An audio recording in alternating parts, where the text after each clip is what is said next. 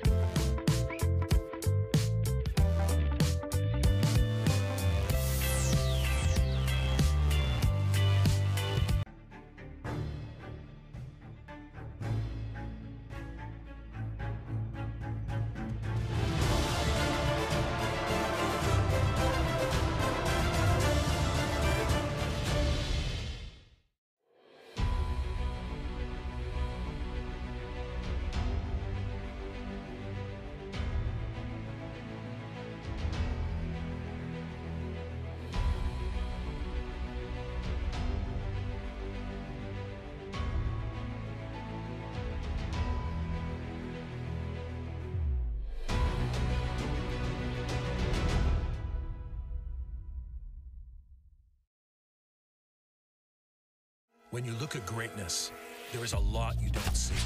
You don't see the path to greatness, where it starts, how far it can go, or what fuels each step. It's a thirst for more. A belief that no matter how great you are today, you can be even greater tomorrow. The greatest never settle.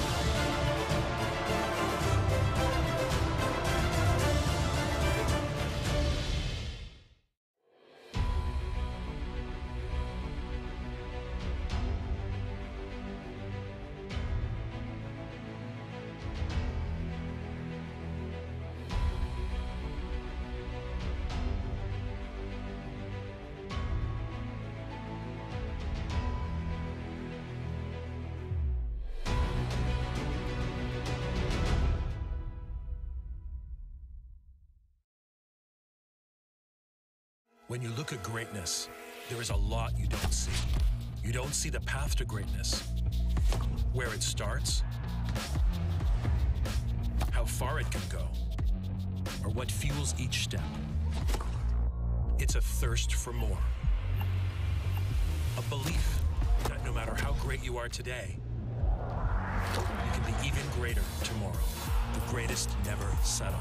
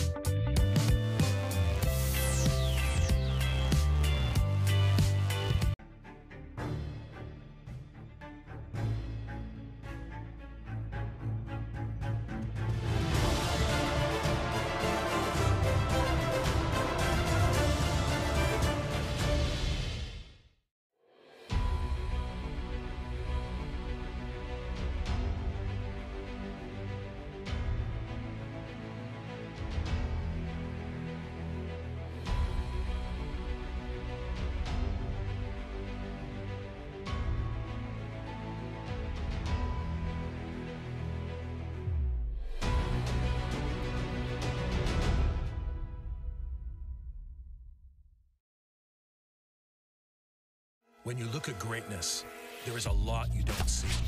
You don't see the path to greatness, where it starts, how far it can go, or what fuels each step. It's a thirst for more. A belief that no matter how great you are today, you can be even greater tomorrow. The greatest never settle.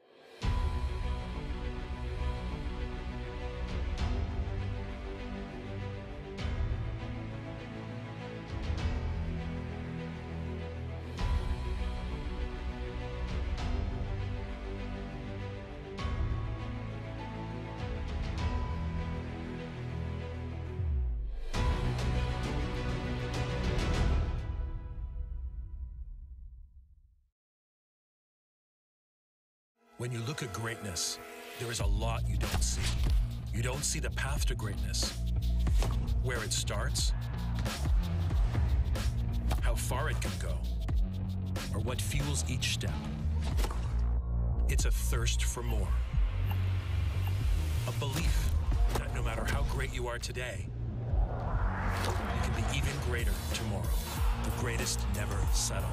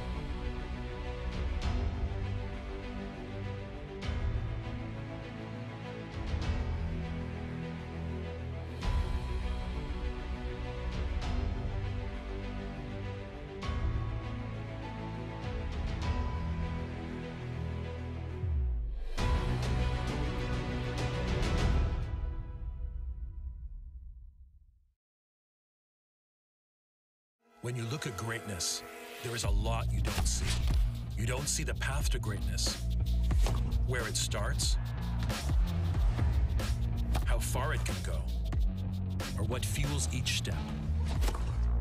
It's a thirst for more. A belief that no matter how great you are today, you can be even greater tomorrow. The greatest never settle.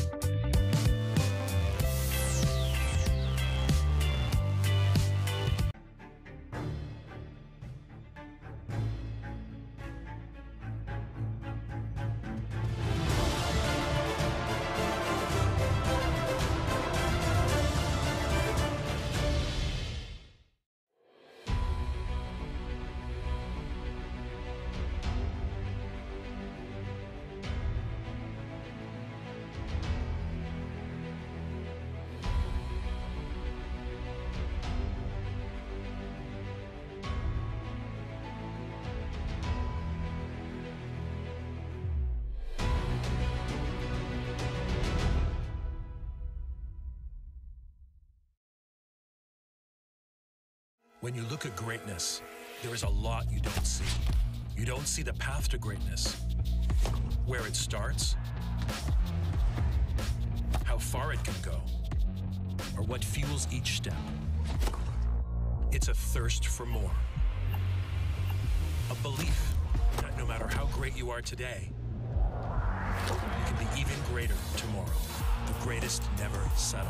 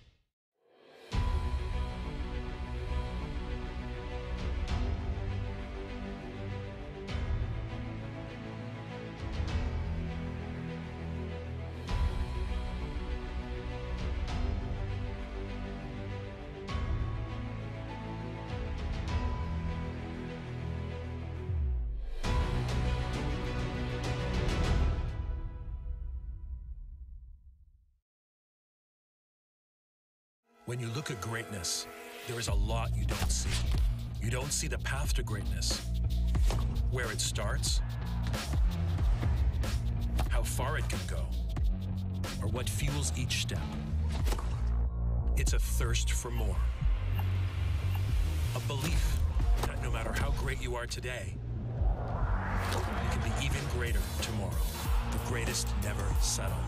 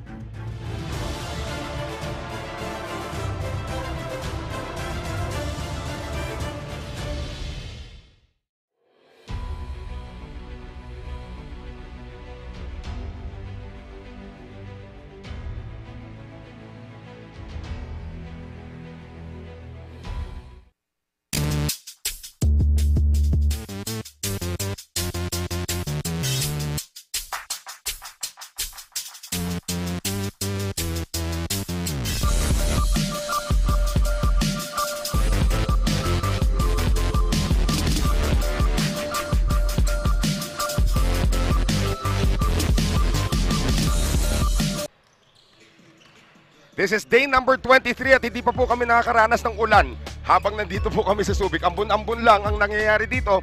As you can see, clear skies outside and we expect a heated semi-final matchup as we begin this day. Day number 23, it is win or go home. Dito po sa ating semi-finals, wala na pong bukas. Just one game to determine our finalists. Our matchups for today, AICC Manila kontra dito sa kupunan ng Pasig Sta Lucia Realtors in our first game. Second game will be the Davao Occidental Tigers. Coco Life kontra po sa San Juan Knights. Go for gold, Noel Zanate po, kasama si Javi Palanya. And I hope you're all following the brackets that we have here, Javi. Yep, AICC and Pasig gunning it out for one final slot in the first game. At sa kabilang dako naman, it will be the Davao Occidental Tigers and the San Juan Knights go for gold, writing another page in their history books of that storied rivalry that they have. That's gonna be an interesting matchup. So is this one because tandaan po natin Pasig Santa Lucia Realtors is one of the teams that actually dealt AICC Manila a loss during our elimination round. That's right, one of the losses that AICC Manila suffered in the elimination round, and actually it's a close game that Pasig. That's the only close game that Pasig won. Yeah. And before we get into the details of their previous matchup, let's send it over now to Ken Pangilinan, who talked to both coaches, Coach Jeric Teng of AICC Manila, and of course, Coach Bong de la Cruz of the Pasig Santa Lucia Realtors. I'm here today with the two coaches who will battle it out dito sa knockout semifinals. So unahin ko na si Coach Jerson Cabiltes of AICC Manila. So Coach, you've had 2 days of rest dahil nga tinalo nyo yung M-Chance Batangas in your quarterfinals matchup. So going into this matchup, kumusta yung mga players and how did you use this rest as a key para maging fresh yung mga players? Actually, yung rest, we're coming from a back-to-back game against San Juan, and then the next day is M-Trans. 2 games na very hard fought yung laban na yun. So the next day we just practice, the 2 days yung nag-practice kami, then review some plays and nag-scouting kami for this game. And Coach, nung elimination round, tinalo kayo ng Pasig Santa Lucia Realtors. What makes them a dangerous matchup for you guys? Actually, since the start of the tournament, talagang nakita namin Pasig is a very tough team. Saka they can beat anyone naman dito eh. So talagang malakas yan. So yung tinalo niya kami, hopefully we could bounce back today. Thank you, Coach Gerson. So sa kabilang dako naman, Pasig Santa Lucia Realtors head coach Bong de la Cruz. So Coach Bong, it seems like yung team nyo is peaking at the right time. Nung simula, nahihirapan kayo ng elimination round, but now you've strung out good wins against Nueva Ecija twice. So, yan, what's your assessment so far sa cohesion ng team ninyo? Sa tingin ko yung first 2 games namin, because of the long layoff, syempre walang basketball, hindi namin alam kung paano kami mag-perform. Naging learning experience sa amin yun first 2 games namin. From there on, natuto kami, then nagkaroon kami ng teamwork, yung character namin na build. So, nagtuloy-tuloy siya. Hopefully, going to this game, may diretso namin hanggang sa finals. And Coach, you're going up against a formidable AICC Manila squad. So, in your assessment, what does it take for you para makapasok kayo sa finals? Very strong team sila, no? Kailangan namin mag-double hard, especially sa defense. Every situation sa defense, kailangan namin magtrabaho. Should be an interesting chess match sa dalawang coaches. So back to you guys. Thank you very much, Ken Pangilinan. And of course, yun na nga, pinag-uusapan natin, one of the rare losses ng AICC Manila came at the hands of the Pasig Santa Lucia Realtors. In fact, the Realtors snapped that 7-game winning streak ng AICC Manila. That's right, they were the hottest team in the whole tournament at that point, yung talking about AICC Manila. And Pasig Santa Lucia, this is the only close game that they won. Usually their wins, they average double-digit margins in that. And pag close game, talagang nahihirapan sila to finish it in the end game. But the difference in this ball game was the free throws that they were able to make and the end game clutch shots coming from guys like Tyrone Chan. And of course, alam naman natin yung free throws. Look at all of those numbers dito, Javi. They're practically the same. Pareho sa rebounds, lamang lang ng isang assist dito. In fact, 14 turnovers ang both teams dito. So it really came down to the free throw shooting. And that's going to be key because against the Nueva Ecija best friend, ginamit din nitong kumpanan ng Pasig Santa Lucia ang free throws nila moving forward. But here, in AICC Manila, Michael Mabulac in that game led them with almost a double-double, 16 points and 9 rebounds. Pero itong si Ron J. Buenafe, some clutch shots. Did not shoot well, but he had some clutch shots in the end game. That's right, and Ron J. Buenafe is really going to be key here for Coach Jerson Cabiltes. He's not 100% today. He's suffering from an ankle injury, but he will be very key, especially in the end game if this game is close. Again, isa ito sa mga pinakahalagang gunner ni Coach Jerson Cabiltes para sa AICC, and his veteran experience being one of the leaders itong AICC Manila will be important in this game against Pasig Santa Lucia. Ryan Costelo might have found some power pellets under his bed because he has been performing so well of late, especially heading into the playoffs. That's right, Ryan Costelo has been averaging double-digit points in the past 4 or 5 games for Pasig Santa Lucia. And again, what Coach Ogie Gumatay said, Ken Pangilinan overheard it in one of their huddles. Ryan is the key. Yeah. And he has been showing it in this past 4 or 5 games for Pasig Santa Lucia. He has been orchestrating the play so well, and he has been scoring, he has been rebounding, he has been doing it all. He has not committed a lot of turnovers in the span of those games, and he has been really what Coach Bong de la Cruz needed from his starting point guard. There's Tyrone Chan, of course, who was player of the game in their last outing with 12 points. But of course, let's talk about the players naman. Ken Pangilinan was able to catch up with AICC Manila's Burley, JJ Collado, and the Pasig Sta Lucia Realtors, Cedric Ablaza.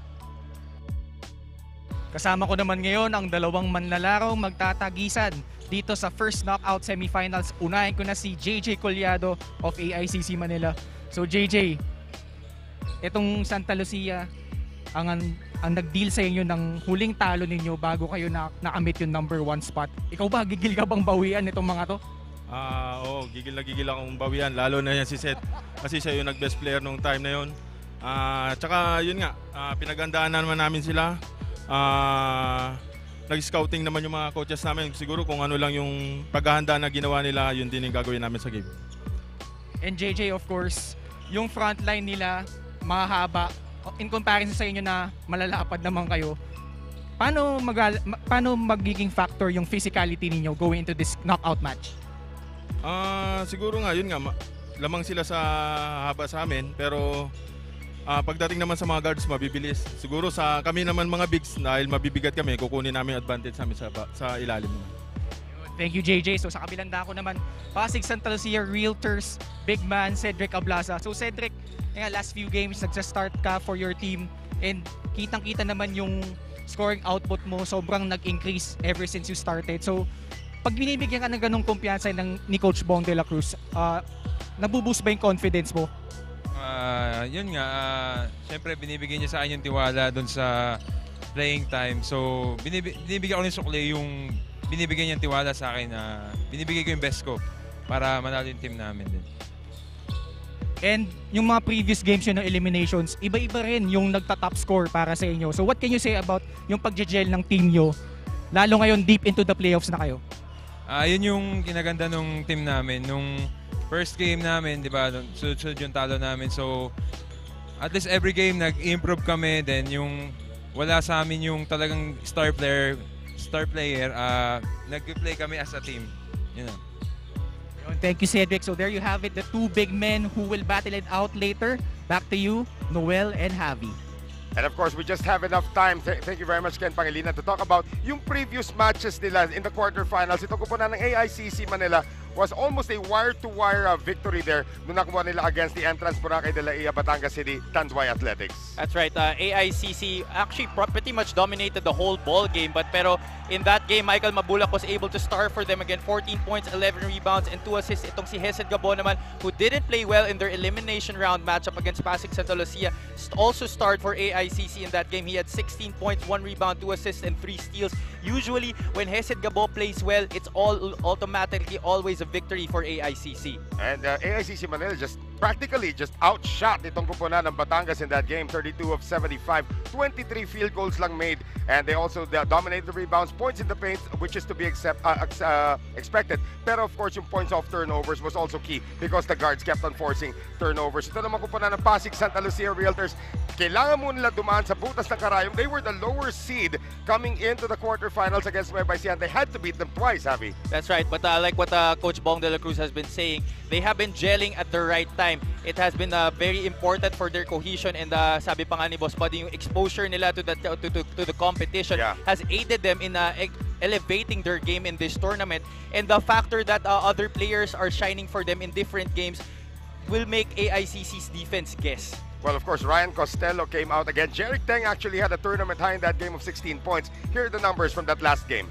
And yeah, you see here, they were able to limit Nueva Ecija to just 31% from the field, and the 3-point field goal shooting, 10 out of 29 compared to just 4 out of 24 para dito sa Nueva Ecija best friend.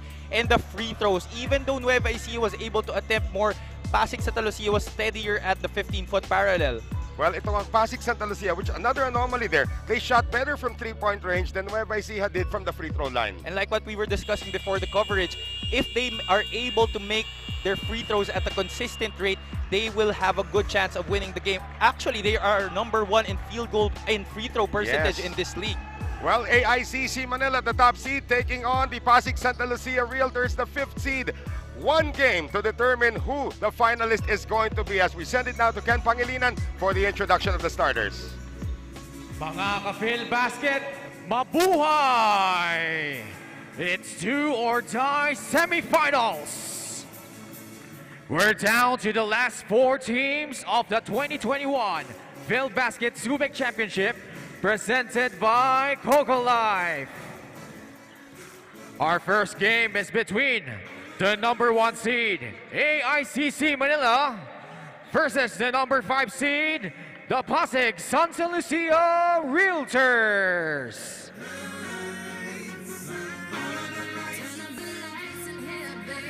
First, the starting 5 for the guys in white, your AICC Manila. At forward 6'4" from Subic Lyceum, number 23, JJ Collado. Also at forward 6 feet from San Sebastian College Recoletos, number 29, Michael Wigo. At center 6'4" from Jose Rizal University, number 31, Michael Mabulac. At guard 5'10" from the University of the East, number 18, Philip Manalang. And at the other guard, 5'9" from Mapua University, number 7, Hesed Gabo. Their coach is Jerson Cabiltes.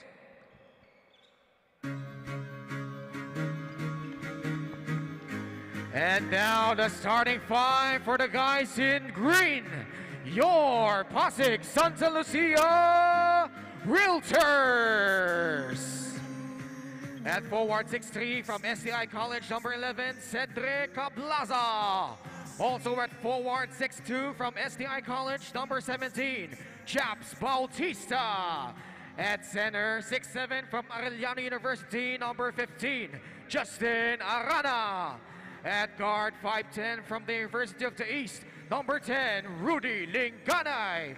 And at the other guard, 5'6" from San Sebastian College Recoletos, number 4, Ryan Costelo. Their coach is Bong de la Cruz. Our game officials. These two guys, these two squads mean business. Let's take a look at our starters, brought to us by TM Easy Surf 99.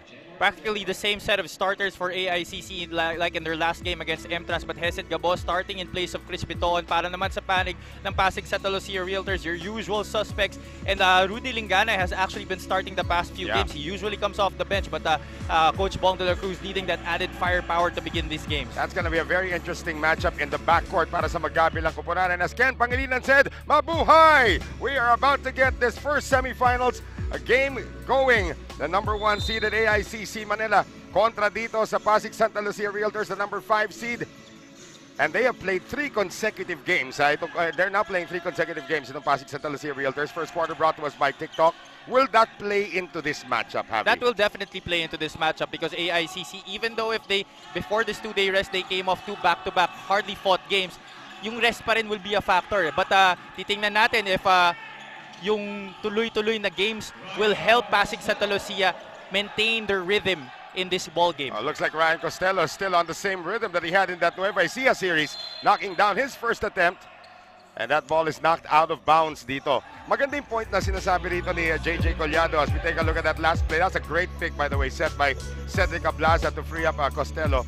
Yung height nitong kupunan ng Santa Lucia will have to be offset by the heft. They're not that tall. In fact, I think, 6'5" na yata tallest player dito, nitong si AICC Manila in the person of Jamo Eguilos. So they're gonna have to use their heft to try and get as much space for the guards and for themselves as well sa opensa. That's right. It's going to be a very interesting matchup in the front line because Justin Arana has so far been dominating the past few games. He had 25 in their first quarterfinal matchup against Nueva Ecija and then 13 and 11 dung last game nila yesterday. So it will be interesting to see if matutuloy niya yung dominance inside the paint against a heftier front line that AICC has. 7 seconds to shoot now for AICC Manila, still looking for their first basket of this game. Hesed Gabo gets it out, Michael Mabulac, and he scores from the elbow. Well, both teams off to a good start here, making their first shots of the ball game. I just want to go back to Justin Arana. Of course, you did mention he was a factor. Samantala, may steal mo na rito para kay Pretty Boy Philip Manalang. Getting it inside now, Hesed Gabo is able to score. That is the first turnover that Ryan Costelo has committed in the past 2 games. You're right. This guy has been spotless. At yung efficiency numbers niya talaga pang fantasy, ano? Yung mga pang, masasabi mo, idadagdag mo sa DFS mo, tapos biglang gumagawa. Oh yeah, diba? definitely. And you wouldn't expect that from the smallest guy on your squad. Right. A miss by Lingganay. Rebound picked up here by Collado. Want to bring up that point about you said about itong si Justin Aranas. We have a nice drop pass inside. Galing dito kay Manalang to Michael Wico. And AICC taking no chances here after their made baskets. Talagang pukpuk talaga sila sa pressure. They don't want to take any chances. They want to give any inch dito sa Pasig Sta, Lucia. You mentioned those great numbers by Justin Arana, yung 6'7" center nga nitong Pasig. But in the game they had against AICC, as itong kasi Arana is able to score his first 2 points, he only scored 2 points on 1 of 4 shooting. He did pick up 10 rebounds and then 2 blocks, both of them on Michael Mabulac, by the way. But the thing is, offensively, you cannot take only 4 shots if you're 6'7". That's right. And even if he played 20 minutes in that game, he was virtually a non-factor. Pero ito nga ang past 2 games, especially against Nueva Ecija, talagang pinakawalan siya ng husto ni Coach Bong de la Cruz and really made plays for him during the games. Itong si Collado is able to knock it down. Lingganay is still looking for his first basket of the game. 1 shot allowed lamang para sa Pasig Sta Lucia Realtors. Manalang, long 2 is good. AICC is off to a blistering start right here. Gusto talaga agad nila pagurin itong Pasig Sta Lucia because they know that these guys are tired coming off. This is, after all, their 3rd straight game. Well, here's Lingganay ngayon. Iaabot dito kay Japs Bautista. Unang hawak ni Japs on offense. Arana puts it on the floor. He has the height advantage over Collado. Unable to score. See, that's not Mabulac, something that he usually did during the elimination round. That's why you can see the confidence of Justin Arana has been growing at a steady rate, especially in these past few games. As you look at the shot by Philip Manalang, despite the challenge of Rudy Lingganay. He's signaling 3, but it's actually a long 2. Pero you're right, these guards are actually starting to come out with itong si Hesed Gabo. Pati na rin itong si Ryan Costelo. It's going to be very interesting in that guard position. Here's Mabulac. He loves to do this. He posts up against the taller Justin Arana, and he's able to score. And that's just experience for you. Again, Michael Mabulac, one of our ex-pros here dito sa Filbasket Subic Championship, putting on a masterclass in the post against the youngster Justin Arana. And now at an 8-point lead, 12-4 para dito sa kupunan ng AICC Manila. This is our TikTok move of the game, brought to us by TikTok. Kulang na lang mag-flex siya, nahiya siya mag-flex eh. Kasi alam niyo, mahaba pa ito laban na to eh. The way Justin Arana was able to post up his defenders against Nueva Ecija was the way Michael Mabulac just did on that play. Right.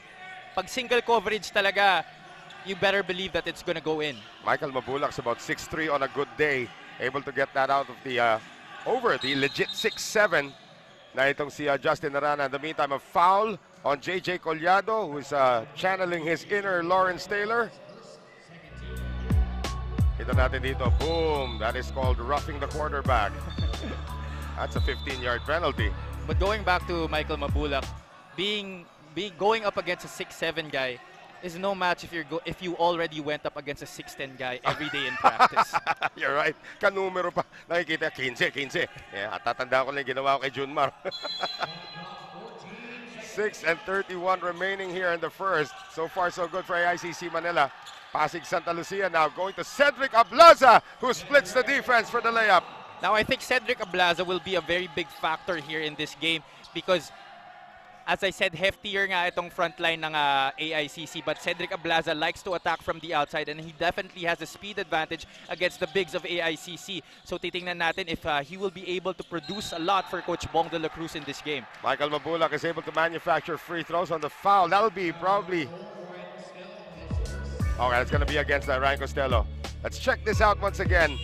Hesitation, deception, and dexterity ang pinakita doon nitong si Cedric Ablaza. As we thank our friends from Coco Life, our official partner here in the Filbasket Subic Championship. An early sub para dito sa Pasig Sta Lucia. Cedric Ablaza will sit down. I believe they called that as a second foul on Ablaza. We'll have to double check. But here comes Jeric Teng, who had a great game against Nueva Ecija. 16 points his tournament high, was averaging 5 points heading into that game. Pero yung 4 na 3-pointers niya was so key para dito sa kupunan ng Pasig Sta Lucia.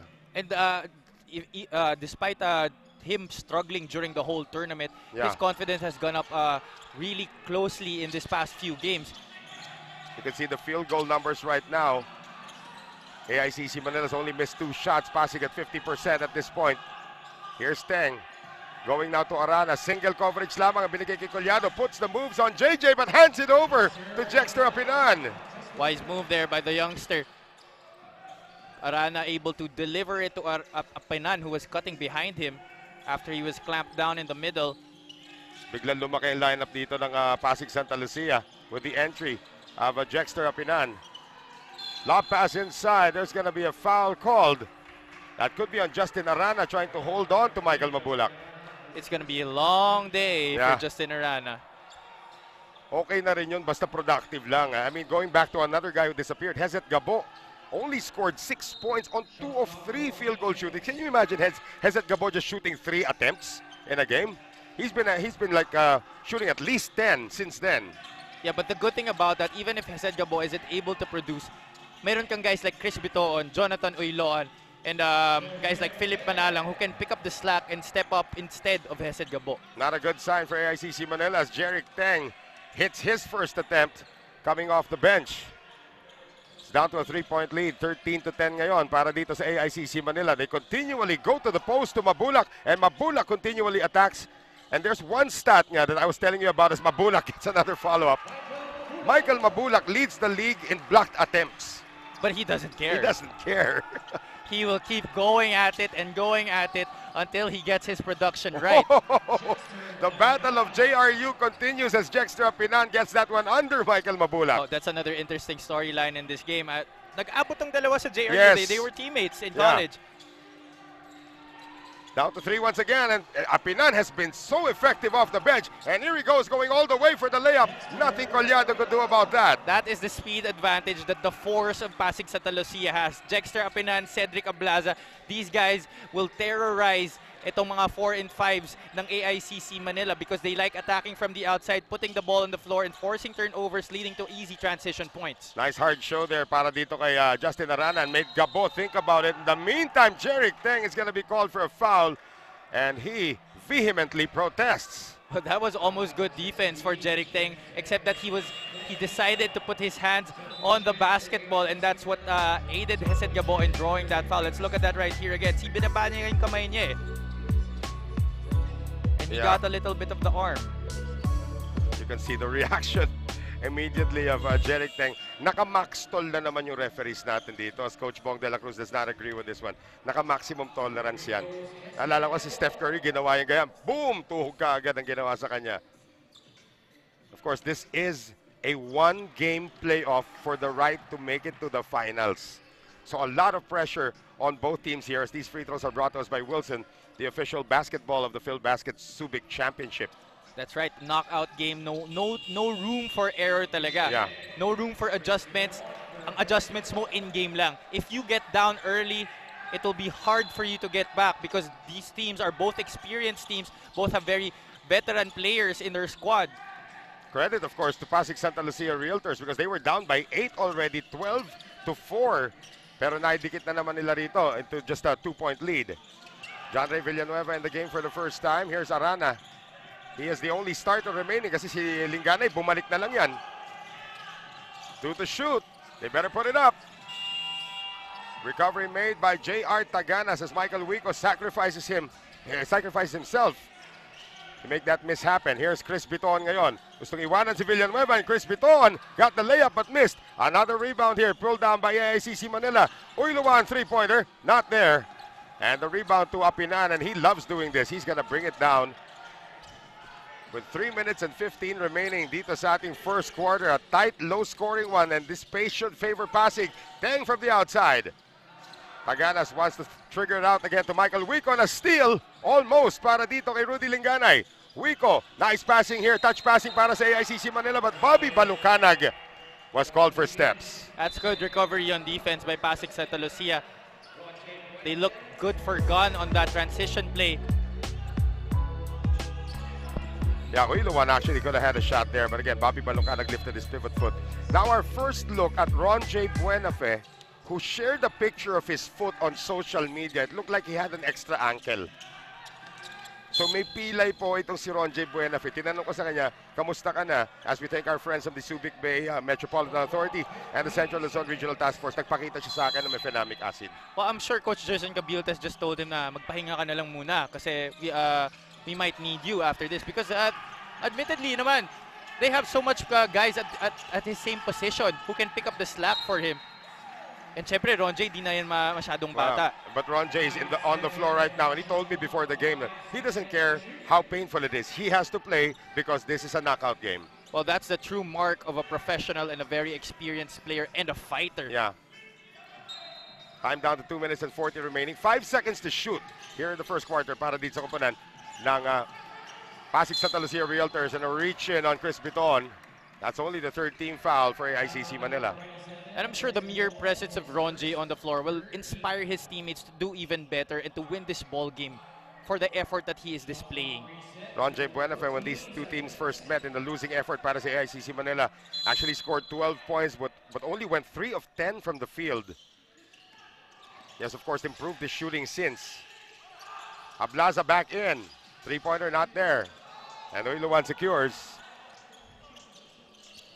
2:24 remaining sa ating first quarter. Chris Bitoon nagbababa ngayon. Bitoon fires on the three and he is fouled taking a three-pointer. And Cedric Ablaza is beside himself. I think that's his third. No, just his second, yeah. So buti na lang. That's just his second foul. But still, 2 fouls in the first quarter for one of your main guns. Bad news para kay Coach Bong de la Cruz. Never really good to foul a three-point shooter at that. And one of the best free throw shooters in the league, no less. So si Chris Bitoon, nakapag-player of the game na rin ito. At kinikwento nga sa akin ni Jeric Cabiltes, the first time he got Chris Bitoon to play for Jumbo Plastic Linoleum in the PBA D-League, he was only 18 years old. And he was already making, for Chelu pala, sa Chelu sa PBA D-League. He was only 18 years old, pero mama na yung skills niya. Knocks them all down. He has shown that he has been able to hang with the best of them, especially at this level. Nakalaro na nga ito sa PBA with Blackwater. Yeah. In the meantime, Felix Apreco is going to see his first action of the game. Proper bench decorum na ang Santa Lucia. Coach Bong de la Cruz digging deep into his bench. Itong si Felix Apreco didn't play in their game against Nueva Ecija. But again, the fatigue factor really should be considered here. Lingganay being given all sorts of problems here. Bitoon, and he is going to be using his physicality too much as Bitoon goes down. Offensive foul Lingganay. That's a lot of fouls being called here at Pasig Sta Lucia. We're not even close to 1 minute dito sa first quarter. Lingganay seems a bit out of sorts at the moment. And itong si Ryan Costelo is gonna come back in after a short rest. The lead is 5 para dito. So, na Pasig Sta Realtors. Oh, they called the foul on Apinan. Sinagasaan niya si Bitoon that time. And isang nanagasa rito si Ronjay Buenafe as John Ray Villanueva does his job. Tandaan natin, Ronjay Buenafe will be compromised a lot because of yung lack of laterals niya because of that ankle injury. And there are 2 bumps. Chest bump pa. Oo. So less than 2 minutes to go dito sa ating first quarter. 19-14, AICC Manila. Costelo against Bitoon. This should be an interesting matchup. That's going to be a hold on Bobby Balucanag. Oh, by the way this game's going, this is going to be a very long game. No, not only a long game. It's going to be a physical game. I saw the ice bath of Santa Lucia already. They will use it before at the end of this game. Doon sa may swimming pool natin sa Travelers Hotel. There's this giant swimming pool na inflatable na puro yelo ang laman. Gonna be an icy evening no matter what the outcome is. Apinan missing on the first free throw. And again, you made the point here, Javi. If Santa Lucia makes their free throws, they usually win games. And that's their first attempt and their first miss dito sa ating ball game. So split by Apinan. The lead is down to 4, 19-15. A minute and 40 to go sa ating first quarter. Knockout Friday. It is win or go to ASEA. Balucanag. Yan ang masarap. Pag na-eliminate ka, lapit ng beach. But of course, who wants to be eliminated? You've come this far. Especially Sulitin mo na, Pasig. diba? Oo. Especially Pasig, 2 elimination matches ang dinaanan nila to get to this point. Costelo for 3. Too strong. Here comes Uiluan leading the break ngayon. Chris Bitoon has it. Back again to Jonathan. Lipat sa kabila. Buenafe. That ankle looked pretty good on that move. The guy with an ankle injury performs an ankle breaker. That is just vintage Ron J. Buenafe right here. Look at that. Hop step, step through, and the finish on the reverse. Gets the hoop and the arm. Ron J. Buenafe now at the line for the bonus. Sinabi pa niya kanina kung ano oras siya inom ng gamot, 3:30. So medyo tumalab na siguro yung mag-aalas 5 na eh. Sipin mo ganyan kalaki with a major ankle injury. I mean, it's still swelling. Dinaan sa mefenamic acid. But I was observing him during the warm-ups. Didn't look like he may iniinda siya eh. Pero siguro that's really the sign of a true professional talaga eh. When you've gone to so much levels of basketball already, at talagang sanay ka na sa mga ganyang classic situations. Well, Buenafe able to increase the lead now to 9, largest in the game, and Apinan is gonna be called for a traveling violation. AICC Manila just holding their ground here in the first quarter, and suddenly it's become high scoring. Well, the defense of AICC has just been through the roof. The pressure has just been great for them, especially after Pasig Sta was able to come back from that short deficit early in this first quarter. Tandaan natin na coming into the playoffs, AICC Manila was the #1 scoring team in the league at 88 points a game. Chris Bitoon and Girian sa loob. Huli ka, Baby Shack. I think it's more obvious if it's against Apreco than against somebody wider than Apreco. Pag nagbanggaan sila, tingnan natin dito kung gaano kalayo ang tinalsik ni Felix, ha? Parang dito ka lang sa tabi. Na-displace. Tinabi lang eh. Di ko makita, tumabi ka nga dyan. Oh boy, Baby Shack, one of my favorite players of all time. Ito si JR Taganas. Been covering him since he was 18 years old in the 2004 Sayaba Championships in Lucena when he was part of that very, very vicious Philippine youth team. Felix Apreco now 1 of 3 for Santa Lucia. That's right. 1 of 4 for Santa Lucia, but Villanueva able to get the rebound. Here's Teng, sizing up itong si Ron J. Buenafe. Jeric puts it up. Rebound, Bobby. Shot clock has been turned off. 17 seconds remaining here in this first quarter. That has really taken the shape of an AICC period. Bitoon, here comes the pick by Balucanag. Gets it out to Baby Shack for 3. And the rebound to Teng, and that's going to do it for our first 10 minutes of action. That was close for JR Villanueva, by the way. So after just a 2-point lead para dito sa AICC Manila at 16-14, they're now up 24-15. And ito si Philip Manalang started the hostilities with that jumper, but then coming off the bench, ito si Jexter Apinan able to jumpstart the offense of Pasig Santa Lucia. The second unit kept it close, but then AICC Manila dinala naman sa pagiging brusko sa loob nitong si Michael Mabulac, flexing his muscles as we enter the second quarter with AICC Manila up by 9.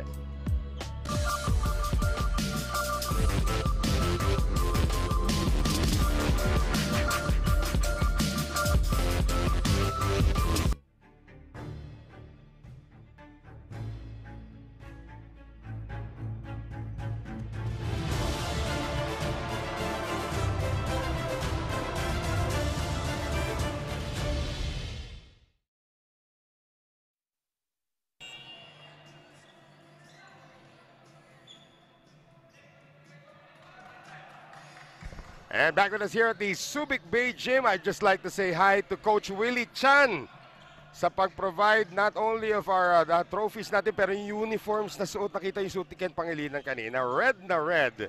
Salamat, Coach Willie Chan, at nanonood siya ngayon dito sa atin, as he always does. And it is 24-15 ang ating score. AICC Manila running all over Pasig Sta in the first quarter. Second quarter brought to us by Grab Food. Yeah, and you can see here the free throw numbers. 6 out of 8 na para sa AICC Manila and just 1 out of 4 para dito sa Pasig Santa Lucia. despite AICC being in the penalty earlier, Pasig Sta wasn't able to capitalize much on that. Yeah, Missing on those free throws. Field goal numbers negligible at this point. It's really the free throws so far. Cedric Ablaza, look at the first quarter rebounds lorded over by AICC Manila. Nadoble nila itong Pasig Santa Lucia. Uiluan thinking three. Na-open si Shaq sa loob, hindi niya nakita. Uiluan tees it up. That's not his usual favorite angle, but it will work as it is now a 12-point lead for AICC Manila, 27-15. Jonathan Uiluan usually shoots from the left side, but he says, let's just warm up. We have a timeout called by Pasig Santa Lucia, and this timeout is brought to us by Astig Roasters.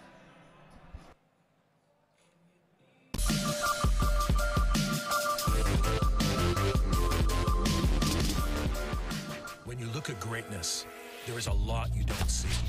You don't see the path to greatness, where it starts,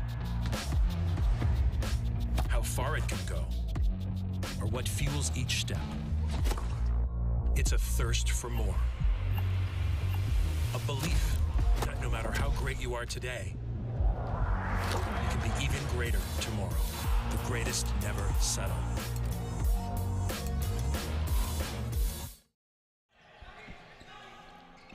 This second unit of AICC Manila is ridiculous. They are doing so well right now. And they have stayed on the floor for quite a while.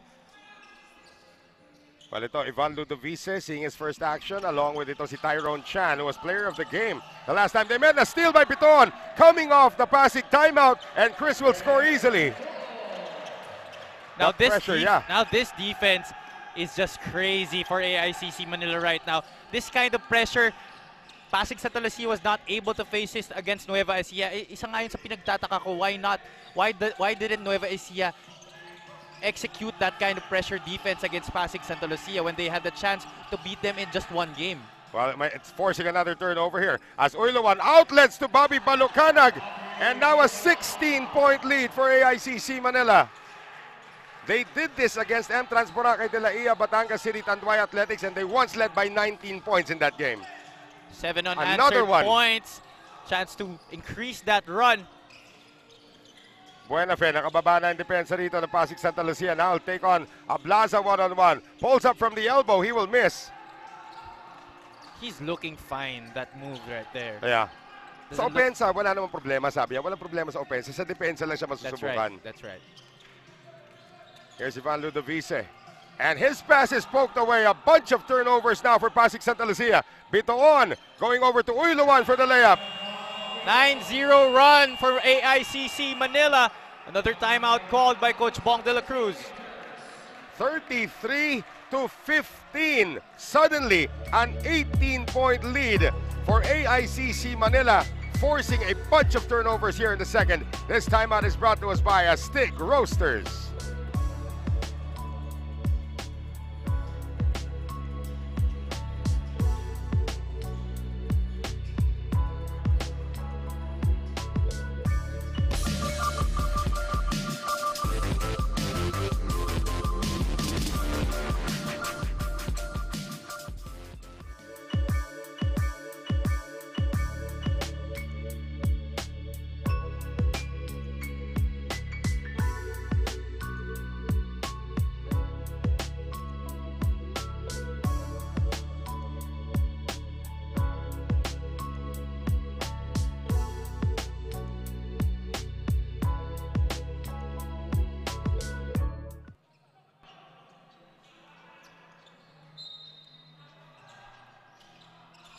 The worst part of this para sa Pasig Santa Lucia right now, Javi, is that they're out of timeouts already here in the first half. We still have 7:47 remaining. They're going to have to deal with this pressure all game long because AICC Manila has the personnel to sustain this kind of effort on the defensive end. Points off turnovers, all 8 of them coming here in this second quarter. A miss by Bautista. That's and another turnover. chance to fast break here. Gabo gets it back to Uiluan. The lead is 20 now for AICC Manila. And this is a hole that Pasig Sta doesn't want to find themselves in. This is, after all, a knockout semi-final game. Right. So if they will cut this lead down, they have to do that as early as they can. Nahulog pa dito ito si Costelo, and a foul is gonna be called on Jonathan Uiluan. Suddenly discombobulated itong koponan ng Pasig Santa Lucia. Jexter Apinan is gonna check in. And he will replace Tyrone Chan. Let's see that last play once again. Mabuti na lang ito si Costelo. Is a very high basketball IQ. Nahanap pa niya yung kakampi niya at that point. Wico returns for Uiluan as we thank our friends from Coco Life, our official partner here in the Filbasket Subic Championship. Now Pasig has to draw inspiration from Batangas, because Batangas was down by 19 and at one point they were able to still cut it down, but yun na nga, they still lost that game. Here is Ablaza, and that's the first basket of the second quarter para dito sa Pasig Santa Lucia Realtors. See, what AICC Manila is doing, they're pressuring Pasig in the backcourt for them not to be able to set up their offense, because that when they are able to set up their offense and move the ball well, good things happen for Pasig Santa Lucia, and that's exactly what they did against Nueva Ecija. They kept the defense guessing time and time again. Right now, itong si Cedric Ablaza completes the three-point play. It's down to 17. You have to start somewhere if you're Pasig Santa Lucia. And one of those places to start is taking care of the ball. Easier said than done, of course, against this AICC defense. They already have 7 turnovers in this game, or 6:45 left in the second quarter. They had 14 turnovers the entire game the first time they met. Aguilos off the bench. And Justin Arana just visibly frustrated because he knew he could have blocked that shot there. Back to a 19-point lead ngayon.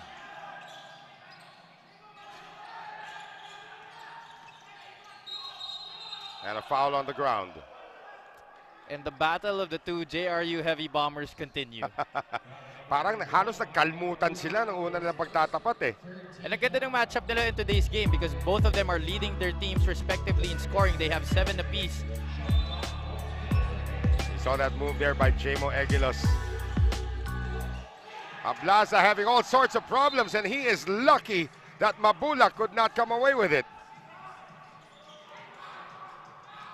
Almost a 5-second violation. Bautista on the quick inbound now to Justin Arana. They leave Costelo momentarily open. Costelo drives. Costelo misses. And another rebound secured by Jamo Aguilos.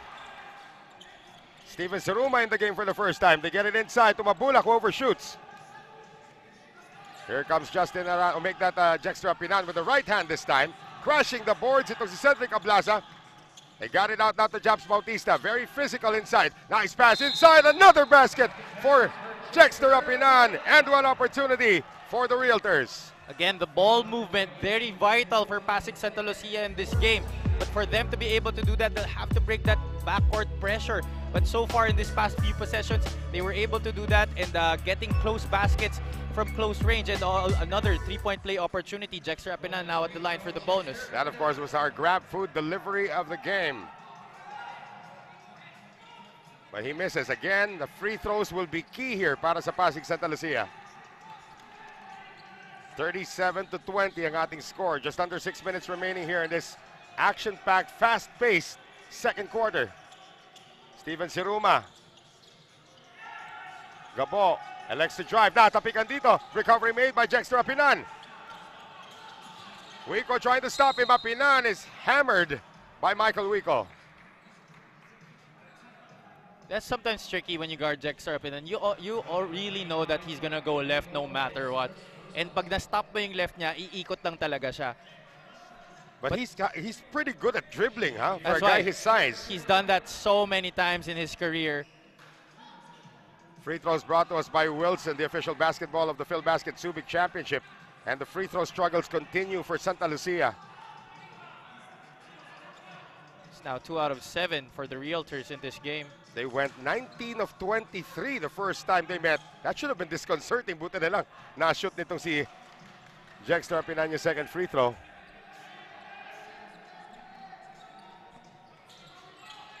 (37-21).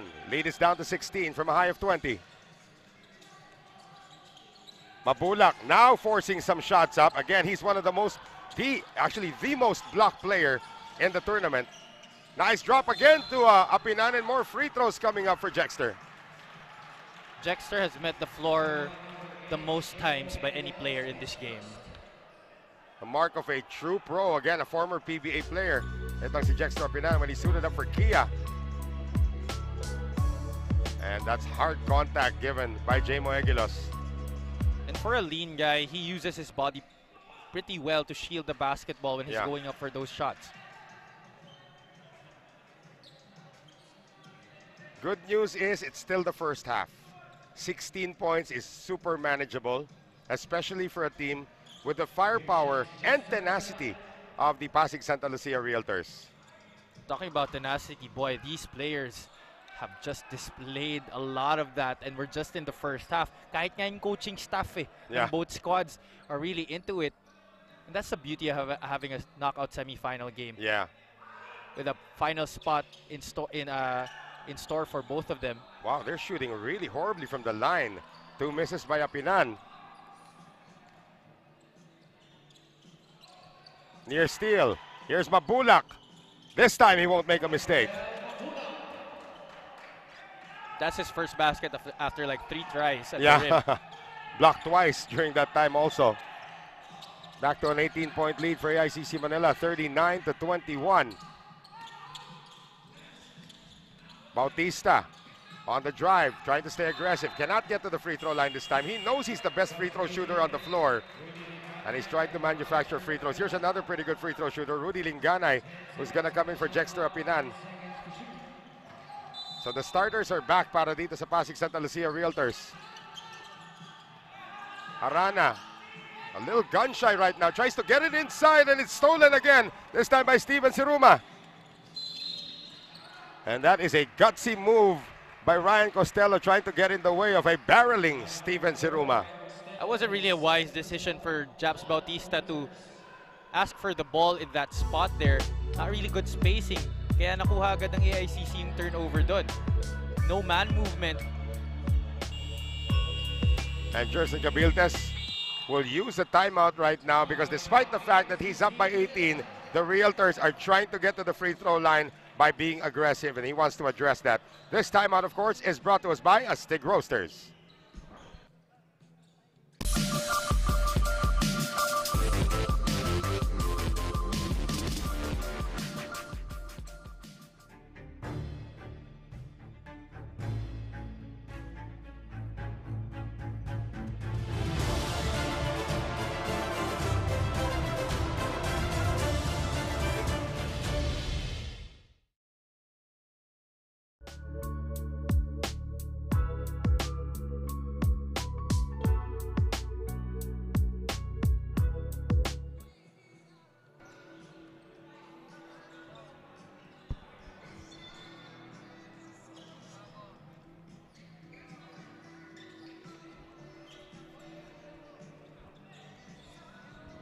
4 minutes and 18.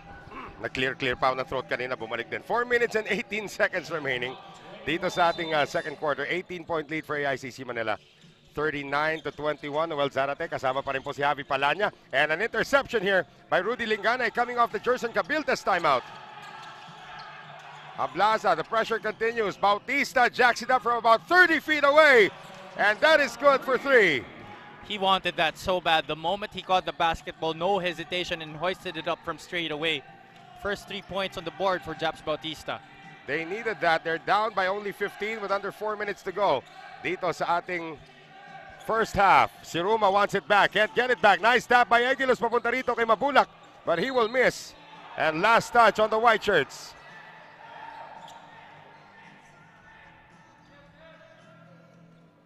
Well, if you're Pasig, you would live with that Stephen Siruma shooting from the outside as long as there's token challenge in front of him. And of course, you need to box out as well because Michael Mabulac and Jamo Eguilos are in the area. Lingganay looking for Costelo. Shot clock at 10 ngayon para kay Rudy. Getting it inside now to Arana. Justin Arana on the fall away. And that one rolls in. Lead is down to 13. Good fight being shown here by the Realtors. First field goal in a while for Justin Arana. Well, he has now doubled his output from the last time they've met. He's got 4 in the game. Nice touch passing here as Egilos finds his way to the rim. The Realtors defense got lost in the shuffle there, not really communicating well on the switches. Kind of hard to stop J-Mo Egilos, who knows how to use his length when he gets to the rim. There's another guy should learn that. Justin Arana now double teamed. Hook shot is short. Excellent defense. Here comes Hesed Gabo. Michael Wico, one of the best finishers in the league. Coming from one of the best passers in the league. Yeah. Hesed Gabo, excellent no-look pass right there. Just like that, balik na naman sa 17. Kailangan habulin dito ng Pasig Santa Lucia Realtors. Rudy Lingganay has been quiet so far. Nakiraan sa may baseline. Gets it out. Costelo, another 3. Fly-by move by Ryan Costelo, knocking down that 3 from the left corner. Now 5 points in the game for the former San Sebastian Stag. Down to 14 ang kailangan habulin with just over 2 minutes here remaining in the second, but they left Hesed Gabo open. Ito si Hesed Gabo actually reminds me of a very, very small version when he shoots of Dondon Ontiveros. A That's very right. small version, yeah, di the ba? stroke is similar. Yeah. And, to think he wasn't a good outside shooter when he was still young. That's right. Salamat sa ating mga kaibigan sa Subic Bay Metropolitan Authority and the Central Luzon Regional Task Force. Cedric Ablas has just picked up his 3rd foul. 2 of those fouls were offensive fouls. As we see this one again. Yep, there was body movement.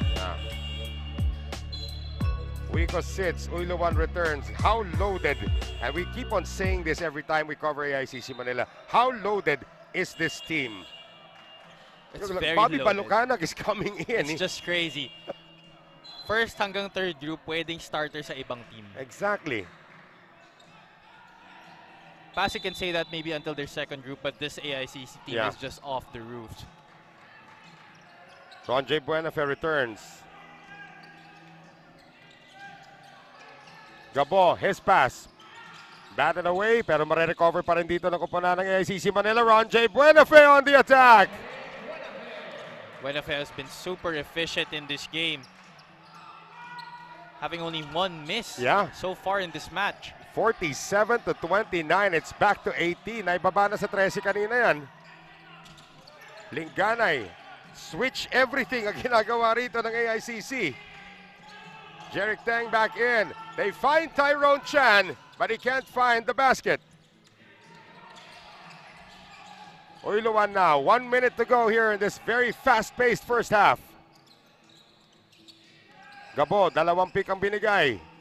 And he now draws Tyrone Chan. Entry pass to JJ Collado. Medyo nalito ang depensa ng Pasig Sta after that double screen. Both of them rolled to the basket, Bobby Balucanag and JJ Collado. Pero yung Pasig Sta Realtors defenders di na-communicate doon. They got lost in the shuffle and JJ Collado found himself open for the point-blank shot. Lingganay shoots a 3. Finally something from Rudy. And Jerson Cabiltes will call for a ceasefire. 49 to 32. AICC Manila on pace for almost 100 right now, but Rudy Lingganay may have lit a fire sa rally aspirations ng Pasig Santa Lucia. This time out brought to us by Astig Roasters.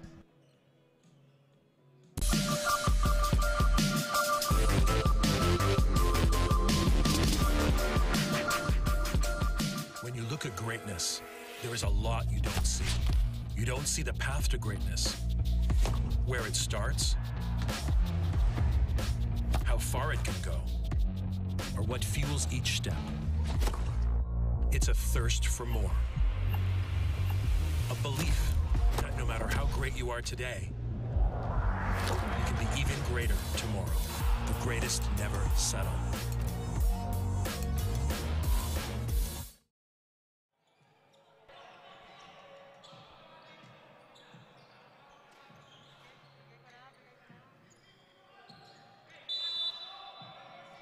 There's about a 3-second differential between the clocks, or a 2-second differential between the clocks. And Boss Buddy Encarnado concerned at this point, but he also knows it's only the first half. Anything can still happen in the second. But a lot of adjustments are needed for Pasig Santa Lucia as they are down by 17. Ron J. Buenafe, shot clock down to 5. Tries to make his move, and there's going to be a foul. This is before the shot. It's going to be on Lingganay. Foul number 10, Rudy Lingganay, his first personal, 13 foul. That will be team foul number 3 para sa Pasig Santa Lucia. That was almost a lucky break for Pasig Santa Lucia. They almost got that turnover because that was horrible spacing by AICC Manila. Di nagkaintindihan doon si Hesed Gabo at si Ron J. Buenafe. They have about 6 seconds to have the last say here in the first half. Collado, Gabo, drives, spins, fall away, short, and that'll do it for the first 20 minutes of action. 49 for AICC Manila, 32 for the Pasig Santa Lucia Realtors. Coach Bong de la Cruz is just trying to smile this off, but he knows he has a lot of work to do if he wants to overhaul this 17-point lead erected now by AICC Manila. Again, 49-32. Ken Pangilinan is going to have a word with one of the leading performers at the AICC Manila in the first half. And we will hear from Michael Mabulac, who is with Ken Pangilinan.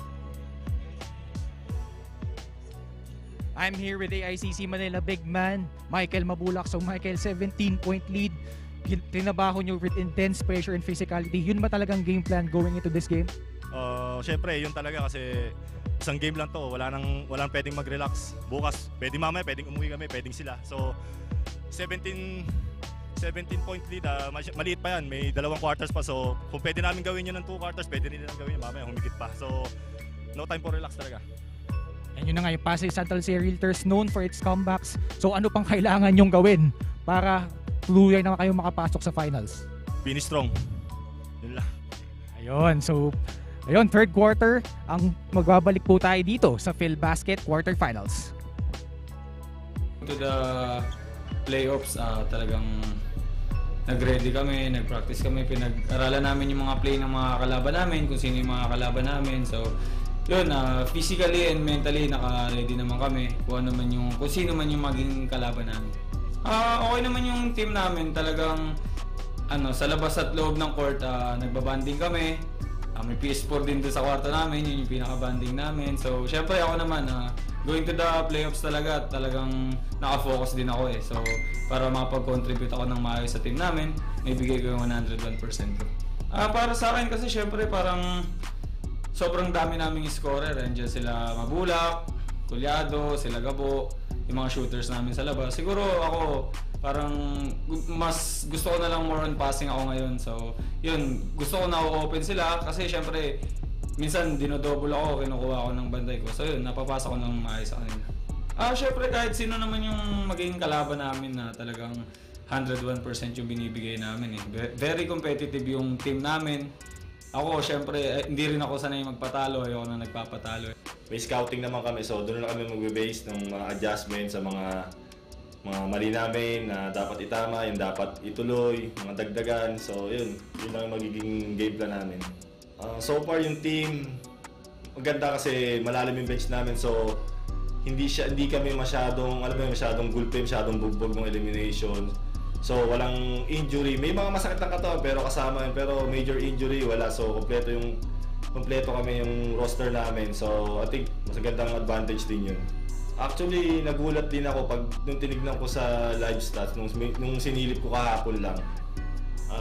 Nagulat ako na nandun ako sa listahan, pero hindi ko rin talaga in-expect kasi nga unang-una hindi ako naghahabol ng individual award din. Nagpunta ako dito para mag-champion. So, individual award ay syempre bonus lang. Kung nandiyan ko ibibigay, ba't hindi? Pero tingin ko may mas deserve doon. Pero sa akin naman, every time na naglalaro ako, binibigay ko lang talaga yung laro ko, tas yung tiwala ni coach. Ayoko masayang.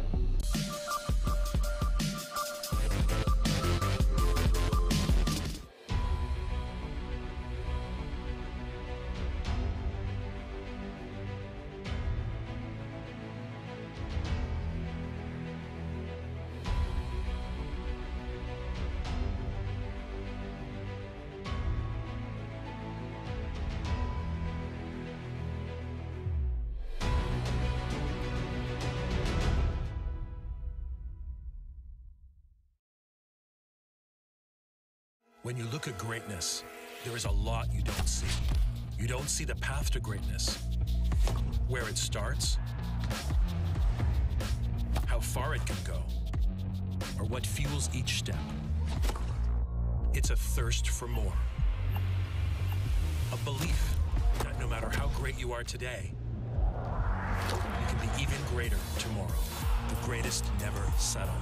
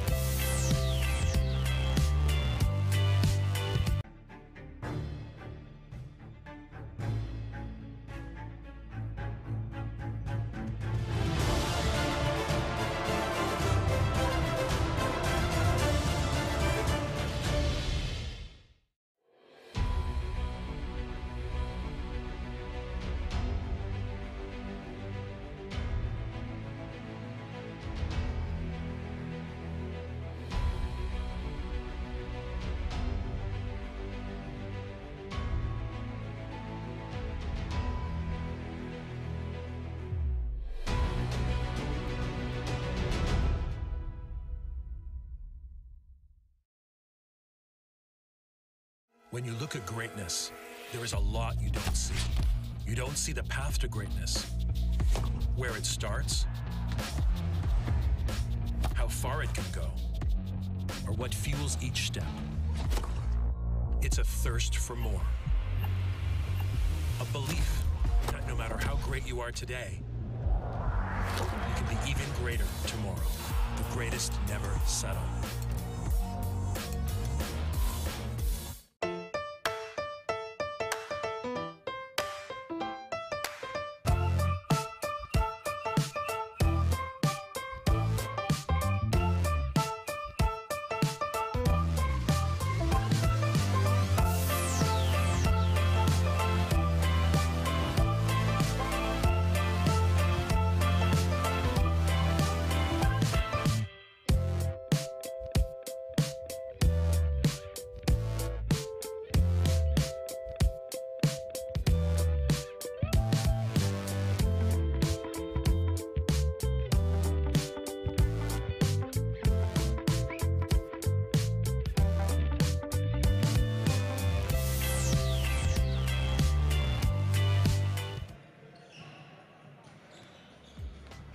Back here at the Filbasket quarterfinals, kasama ko naman ngayon, Jexter Apinan of the Pasig Sta Realtors. So Jexter, nagka-momentum itong AICC Manila towards the second quarter. So nung lumalaki na yung kalamangan nung AICC Manila, talagang ikaw yung nakikita ko nakikipagpatayan para makahabol. So ano ba nasa isip po nung lumalaki na yung kalamangan nila? Alam naman natin na medyo mahirap yung sitwasyon namin dahil sunod yung game. Yung AICC nakapagpahinga. So yung nasa mindset lang namin na never give up lang kami, laban lang kami hanggang sa di pa tapos yung laban. Yun lang.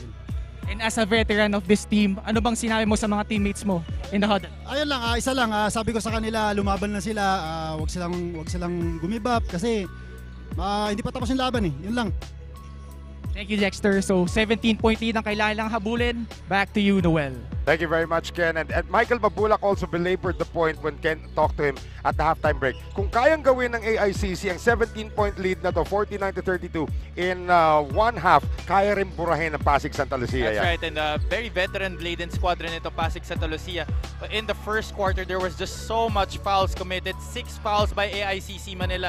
And for Pasig Sta Lucia naman, 7 fouls ang kinomit nila just in the first quarter. But in that second quarter, AICC Manila ramped up the pressure, forced steals, forced turnovers, and got extra possessions and were able to finish their baskets in transition. Jonathan Oiloan, one of the bright spots for them in the first half. He had 7 points, but Justin Arana, slowly by slowly, nakukuha niya na yung rhythm niya in this ball game, but he is having a hard time in the defensive end, guarding guys like JJ Collado and Michael Mabulac.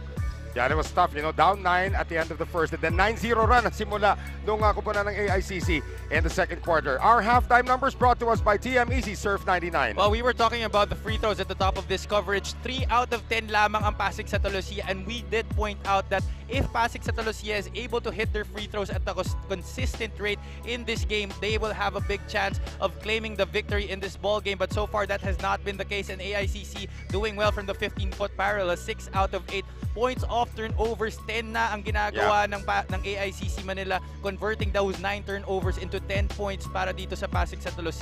Bench points, they have been performing very well, talking about AICC Manila, because yun nga, the depth is very important, especially against Pasig Sta, who is coming off a back-to-back ball game. This is their 3rd straight game of this stretch. Leading scorers para dito sa AICC Manila, Michael Mabulac leading the way with 9, Jonathan Oiloan with 7. Sa Pasig Sta naman, Jexter Apinan with 10 to lead the Realtors, at Cedric Ablaza, Ryan Costelo with 5, and Justin Arana with 4. And of course, our individual stats brought to us by Grab Food. Simula na po nitong ating third quarter, as we'd like to say hello to our floor director, si Tikboy, the one and only. And Wilson is the official basketball of the Filbasket Subic Championship. Third quarter brought to us by Wilson. So Pasig Santa Lucia, could this be their final 20 minutes of the tournament? A miss by Teng to open the third. Hesed Gabo. It was all hands on deck para dito sa AICC. Everybody contributed. Everyone who has been fielded in has scored already. And Hesed Gabo continues to sizzle. And we were talking about bench points and those halftime statistics. 25 na nga ang ginagawa ng AICC Manila. Yung starters ng Pasig Sta so far carried the cudgels for them in this game. Jexter Apinan actually came off the bench, but most of the guys from the starting unit playing the majority of the minutes for Coach Bong de la Cruz. And there's a second three. There was a line drive three coming from Japs Bautista. And again, it has to start somewhere. It's down to 16 right now. So here is Philip Manalang. Gabo now watched by Jeric Teng on the switch. Tries to drive, tries to fake, up and under move! Very clever move by Hesed Gabo. Jeric Teng na iwan dun sa up fake niya. 53-35, back to an 18-point lead. Lead was largest at 20. Ablaza for 3. This is a good sign for the Realtors. 6 straight points to begin this second half for Pasig Sta. Both of them 3-point shots coming from their top gunners, fellow STI Olympians Japs Bautista and Cedric Ablaza. Tandaan natin, they went 10 of 29 in the closeout game they had against the Nueva Ecija best friend just yesterday. So some remnants of those that hot shooting is still there. Mabulac ilalabas, Manalang on the fake. Elects to drive, goes over to Collado. Battle for the rebound, Apinan gets it. That's very important for Pasig Sta. They should be able to limit AICC Manila to just 1 shot per possession and take advantage of that. They are, after all, going after this double-digit advantage, and Jexter Apinan having a lot to say about that. That's now 12 points in the ball game for the former JRU Heavy Bomber. Ika nga sa isang kanta ng River Mayan ay sinulat ni Rico Blanco, patay na kung patay, magkaalaman lang. Yan pong nilalaro ngayon nitong si Jexter Apinan. And a fall away by Hesed Gabo. That's already double figures for Hesed Gabo, the former Mapua Cardinal, coming to play here for Coach Gerson Cabiltes. Only had 6 points in their first meeting on 2 of 3 shooting from the field. Apinan for 3. Costelo with the offensive rebound. Bautista puts it on the floor. Japs will walk, yes.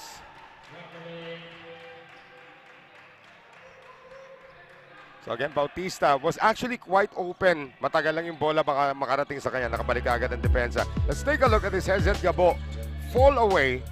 Even if he is taller than Ryan Costelo, that's still a tough shot. That's right, and that's been a very tough matchup for Ryan Costelo. Oh! As JJ Collado knocks down that 3-pointer. Because against Nueva Ecija, yung mga guards naman ng Nueva Ecija, they don't have really tall guards. Yeah. Not like what AICC has. They have Hesed Gabo, they have Chris Bitoon, and sometimes Jonathan Oiloan plays a little point for them. Philip Manalang also taller than Ryan Costelo. Kaya they are taking advantage of that height. Jeric Teng able to get to the free throw line as we thank our friends from Coco Life, our official partner here in the Filbasket Subic Championship.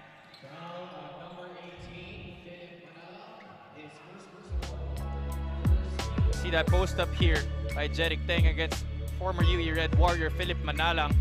Okay, this is now Jeric Teng going to the free throw line. Nagkalimutan lang po tayo kanina. We still have our promo ongoing. If you can guess our player of the game, at you will be able to get one of 3 winners who will be able to get 500 grab points. Just use the hashtag GrabKitchen500. Hulaan nyo po kung sino yung magiging player of the game natin.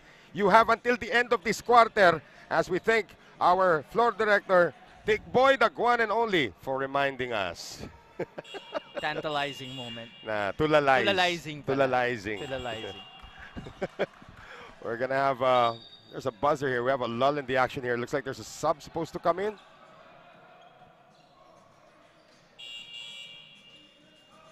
Oh, apparently somebody is bleeding. It's Philip Manalang. Yeah, Philip Manalang. May natamong sugat. And he is lifted out. Jonathan Oiloan comes in. It's 6'1" point guard. How about that? Teng.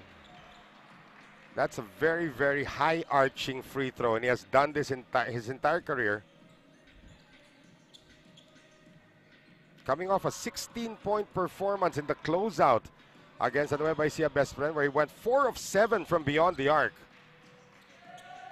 Well, hasn't made a three-pointer yet in this game. Isa yata, di ba? Meron daw siyang isa? Wala pa.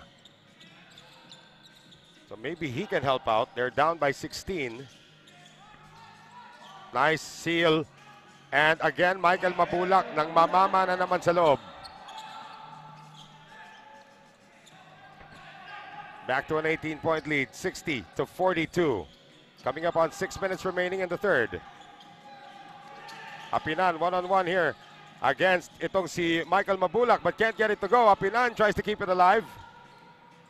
They will do this again with under 6 minutes remaining here in the third. Mabulac versus Apinan tries to drop it inside to Ablaza.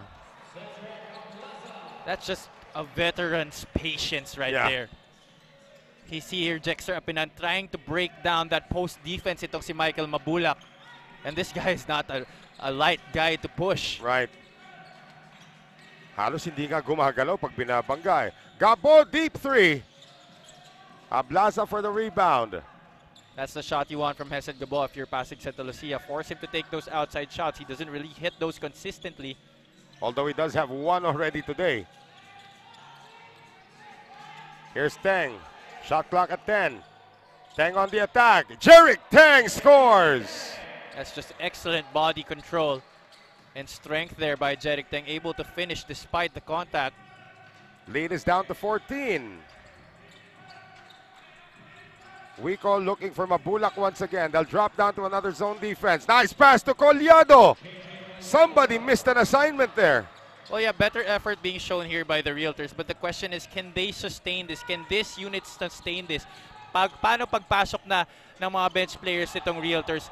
Can they duplicate the kind of effort that the players on the floor right now are displaying to start this second half? Jexter's gonna take a seat as we take a look at this Michael Mabulac. Brilliant assist. It was a bounce pass with the left hand. Ala John Stockton yung ginawa doon. Netong si Mabulac to Collado as the bigs. Kinikindatan ka pa ni Michael Mabulac. Naririnig yata tayo. I was talking to him earlier this morning. Sabi niya, aga daw niya magising today. Sobrang excited daw siya para maglaro. And that's, ito yung mga nakatikim na ng championship sa ibang level. They've been to the PBA as well. So they know what it takes to win, and they really want to get it done right now. Here's Jonathan Oiloan, hooks it inside to Mabulac against two green shirts. Michael Mabulac with the left hand. No, dangerous pass, and secured by Jeric Teng. Bautista lining up for another three. Jumps Bautista again. Second three-pointer in this third quarter for Jabs Bautista. That lead is down to 13 para dito sa AICC Manila. The Realtors coming to life in this second half. No timeout still being called here by Jerson Cabiltes. Under 4 minutes to go in the third. Mabulac finding Wico, and Michael Wico gets it to go. That's the best defense that Japs Bautista could have put up. Importante dun, he didn't commit a foul right there. Back again to 15. 3:35 remaining in the third. Costelo has been quiet. And he will get to the free throw line. Only 5 points, a rebound, and an assist for Ryan Costelo, who has been the catalyst for Coach Bong de la Cruz this past few games. Here comes the second unit as we take a look at this Michael Wico masterpiece. One of the most underrated post players among the guards. Ito si Michael Wico. He just plays with so much tenacity. Well, 4 players have come in now for AICC Manila. So it is Taganas joining itong si Bitoon, joining Balucanag, pati na rin itong si Ron J. Buenafe, as these free throws are brought to us by Wilson, the official basketball of the Filbasket Subic Championship. John Ray Villanueva returns. Tyrone Chan returns. We should 13, note that this second unit for AICC Manila did the most damage against Pasig Sta in that first half. So titingnan natin if the fight can be carried on by the Realtors and matuloy nila itong mas magandang effort na pinapakita nila in this third quarter. Backdoor play. Uyluan missed the layup. Balucanag can't get it to go. And again, Pasig Santa Lucia dodged another bullet there. And now an opportunity to come even closer. The barrier has been 13. That's the closest they've been.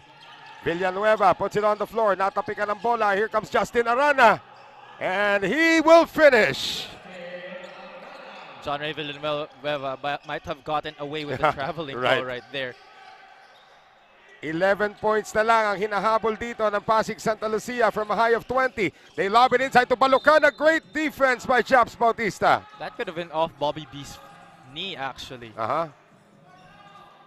But it will still be possession to AICC Manila. And Rudy Lingganay will check in. For some reason, I like this sub. Na pumasok na ito si Lingganay for Costelo at this time with this unit. More pesky defense, this time by Rudy. I believe it was Villanueva who poked Oh, the it's a ball John away. Ray, yes, you're right. 11 to shoot. As Buenafe will trigger it in once again. Again, itong si Ron J. Buenafe is playing with a sore ankle. That's a miss. Oh, J.R. Taganas at the right place at the right time. Well, that inbounds play drew Justin Arana out of the shaded area. Therefore, nobody marking J.R. Taganas. It was only Rudy Lingganay who was there. Here's the seal again. Arana, natapikan na naman ni Taganas. Balucanag, the fast break machine. Can't get it to go. And look at Tyrone Chan, sky high for the rebound. Coming up on 2 minutes to go. Bautista on the fake. Bautista for 3. No. Bitoon will slow it down. Less than 2 minutes remaining here in the third. The lead is 13. Bitoon tries to dissect the defense. Buenafe for 3. Good! 3 out of 4 for the former Emilio Aguinaldo College star. And the lead back up to 16. But despite the fact that Ron J. Buenafe just hit another 3, Pasig Santa Lucia is showing a lot more fight here in the third. 69-53, AICC Manila. Timeout brought to us by Astig Roasters.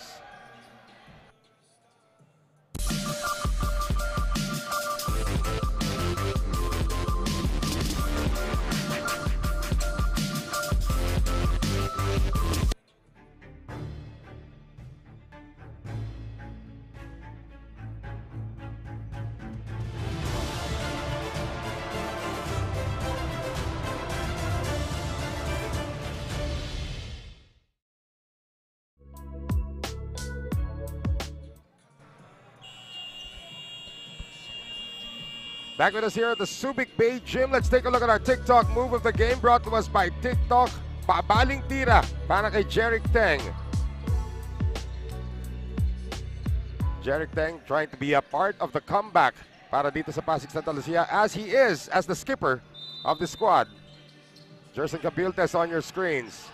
He has not sat down this entire game. He's probably as sweaty as his players at this point. Parang Doug Collins nung araw, nagko-coach sa Chicago, naalala mo. Okay, kaya si Coach Bong may bimpo yan sa shoulder. Kaya nga eh. Teng behind the back, Tyrone Chan straight away three, yes! I've seen this movie before. It's called the Tyrone Chan Show. And it was last shown a week ago when Pasig Santa Lucia defeated AICC. Offensive foul is going to be called on Ron J. Buenafe at napahiyaw.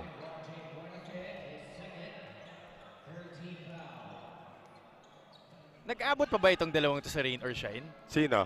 Si Ronje at si Jeric? Ay, hindi na. I think Ronje was playing for Meralco already at the time. As we see this once again. Buenafe, Girian, boom, takedown. Wrestling match. Here's Lingganay now.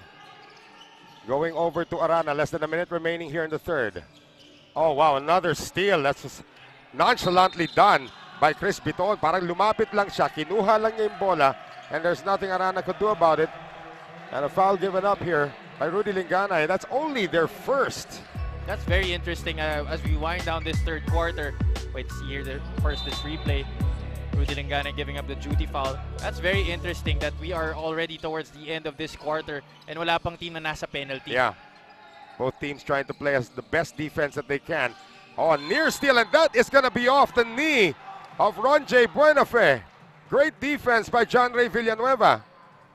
Villanueva, though Ron J. Buenafe has been very efficient from the field in this game, has done quite a good job of getting under the skin nitong former AICC star. EAC pala. Yeah. My bad. Teng for three. And Villanueva and Buenafe, part 2. Parang part 3 na nga yan. Part 3 na ba yan? So the John Ray and the Ron J show, huh? Part 3. It's quite a box office hit, huh? Yeah. Pangalan pa lang. Oo. Pwede sila maging love team, pwede ba? Ito na ngayon si Bitoon. Still watched by Lingganay. Oiluan against Teng. They zip it inside to Balucanag, and Bobby tries to force this one up. Battle for the loose ball. It winds up again with Taganas, but he will miss second time around. Is good for the former San Beda player. That's just frustrating for Pasig Sta. Lucia. They had 3 players inside. It was just JR Taganas for AICC. Tan at the buzzer. The lead is down to 15 para sa Pasig Santa Lucia to overhaul. It is AICC 71, Pasig Santa Lucia Realtors 56. And the comeback is on, but they're still falling short. They did win this third quarter though. This third quarter started, of course, with ito si Hesed Gabo energizing that first unit, but Jexter Apinan just really finding ways to help his team, this time with the assist to Cedric Ablaza. More Santa Lucia from that third quarter. Japs Bautista able to knock down 2 3-pointers as we head into the fourth quarter with AICC up by 15.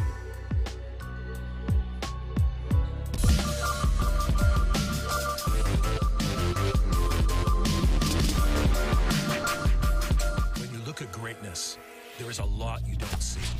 You don't see the path to greatness, where it starts,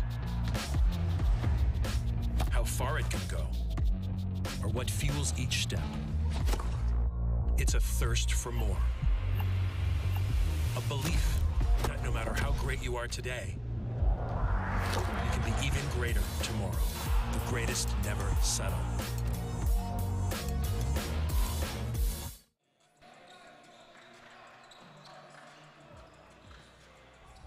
The final 10 minutes in this game. Here's the storyline. AICC Manila up by 15, 71 to 56. Pasig Santa Lucia won the third quarter. But if Pasig Santa Lucia does not overhaul this 15-point lead, they are going home. That's right. It was definitely a better fight being displayed by the Realtors in that third quarter. 8 out of 15 from the field, 4 out of 8 from three-point country, and 4 out of 4 from the free throw line. after a dismal percentage in the first half. They are definitely doing better right now. Let's see if they can sustain that. Only a 2-point lead in that third quarter, but that's a start for them if they want to chop down this lead and sneak in that victory against AICC Manila. And again, that is the best scoring quarter for the Realtors so far in this game. Ablaza, oh, he tried to lob it inside. He could have taken the shot. Nobody challenged anymore. Here comes Uiluan. Balucanag can't finish. Ablaza wants to redeem himself now. Gets it over to Apinan. They will go to the half-court game. Teng against Bitoon. And Bitoon is saying, bring it on. Jeric now against Taganas. He likes this matchup. Jeric Teng on the drive, short on the layup. Uiluan says, relax. We're up by 15. Sorry, miss right there for Jeric Teng. There was nobody in front of him to challenge that shot. Balucanag providing the pick now for Bitoon. Taganas. Buena fe, another three. Not this time. Teng on the fast break ngayon para dito sa Pasig Santa Lucia. Teng, one man to beat. One fake. Jeric Teng again. He is digging deep into his bag here. He knows that he has to perform well for his squad, being the captain of this team. And a two-time UAAP finalist. Trying to egg his team back in. Uiluan. Suddenly, AICC is missing from the outside, and there's going to be a lot of contact here as Balucanag goes down. Apinan acknowledges.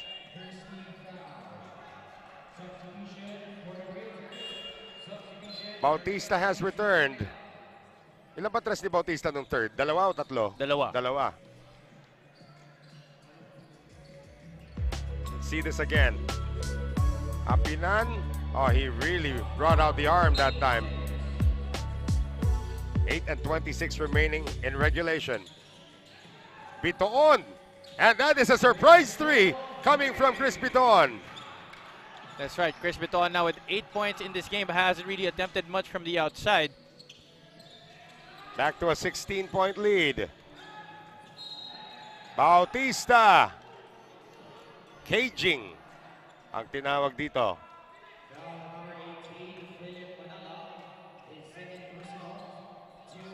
So Manila called for this. Looks like the wound has been cleaned up kanina.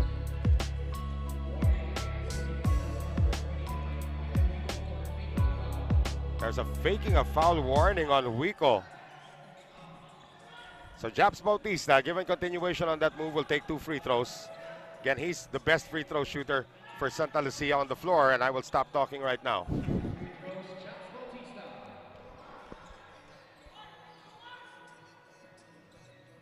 Oh, effective, ah. Sige lang, salita ka lang.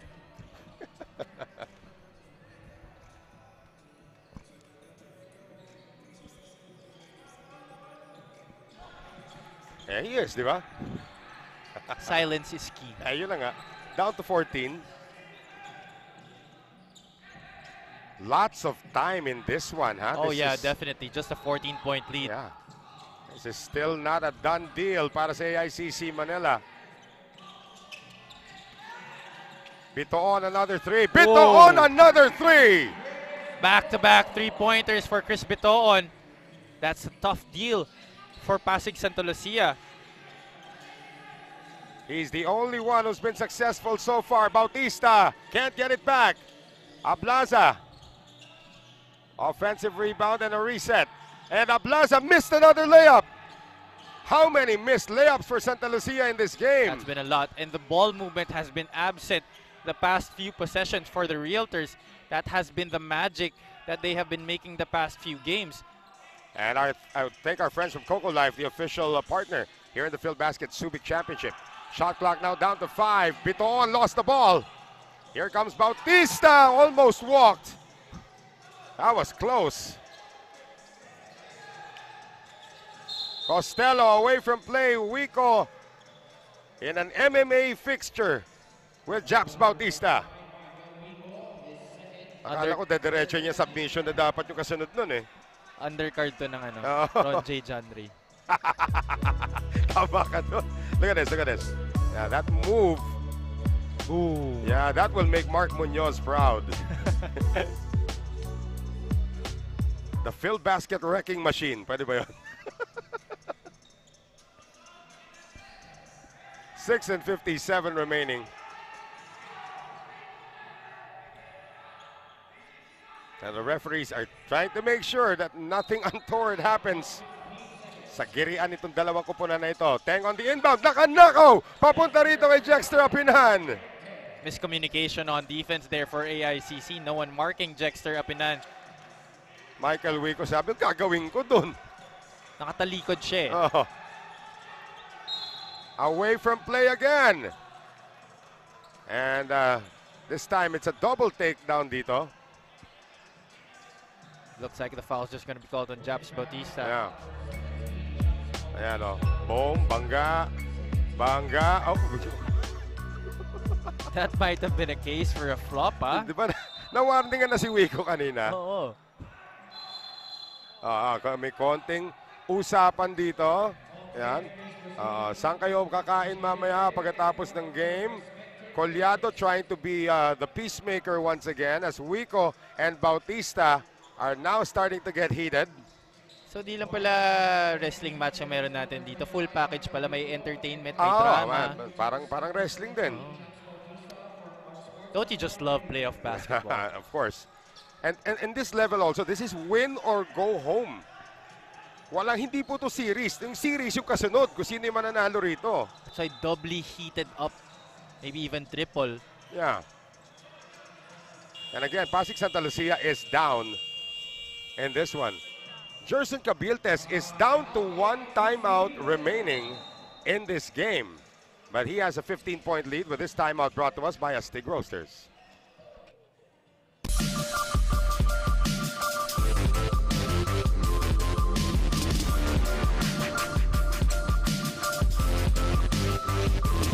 When you look at greatness, there is a lot you don't see. You don't see the path to greatness, where it starts, how far it can go, or what fuels each step. It's a thirst for more. A belief that no matter how great you are today, you can be even greater tomorrow. The greatest never settle.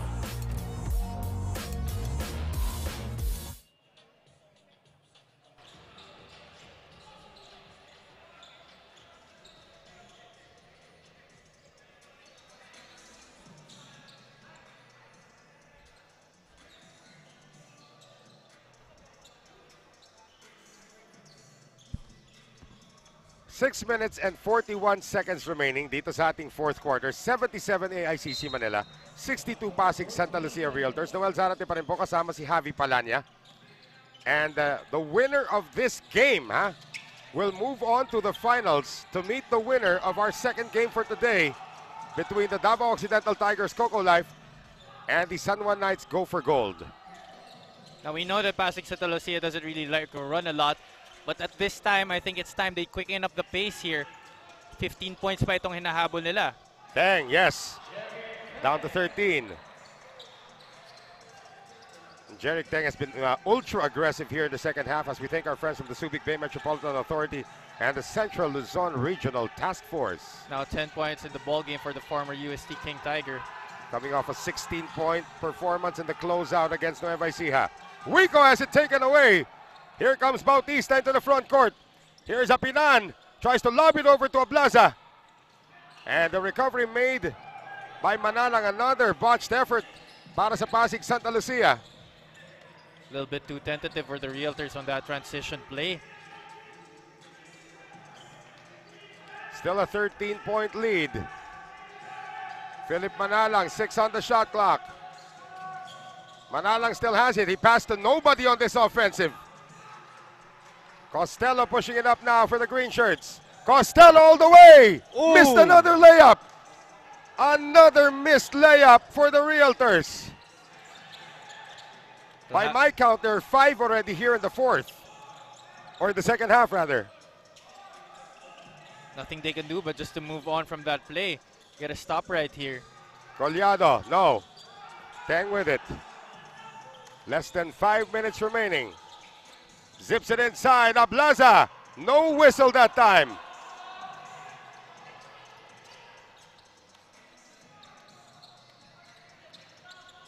Pasig Santa Lucia has to look for that next gear right about now. Mabulac with the pick. Bitoon on the crossover. Drops it over to Mabulac. Yes. Chris Bitoon drawing the attention of the defense there, bothering Jexter Apinan. Remember, who left itong si Michael Mabulac. Teng again. Missed another layup. And they save it to Bautista. On the step in. That one rolls in. Back to a 13-point lead once again, but they need to string some stops here. Yeah, we have less than 4 minutes remaining. Tanda natin, when these two teams met, it was a come-from-behind victory para sa Pasig Santa Lucia. They were down by 10 in the fourth quarter as well, and they still won that game by 4. Let's see this move once again coming from Japs Bautista. The fake, and then the one-hander. 3 minutes and 49 remaining. Coach Bong de la Cruz has run a very tight rotation in this ball game. Yeah, oh, Wico with a great cut. You cannot afford to trade baskets if you're Santa Lucia. Teng, foul. Well, both of them go down, and Bitoon looks like he's hurt.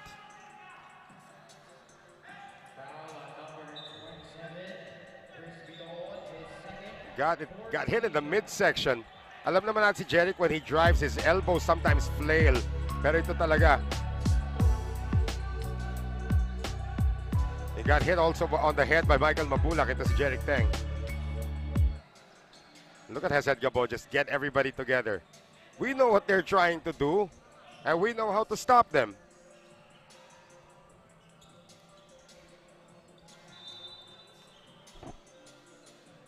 Three minutes and 33 remaining. Not a shooting foul. Not a shooting foul.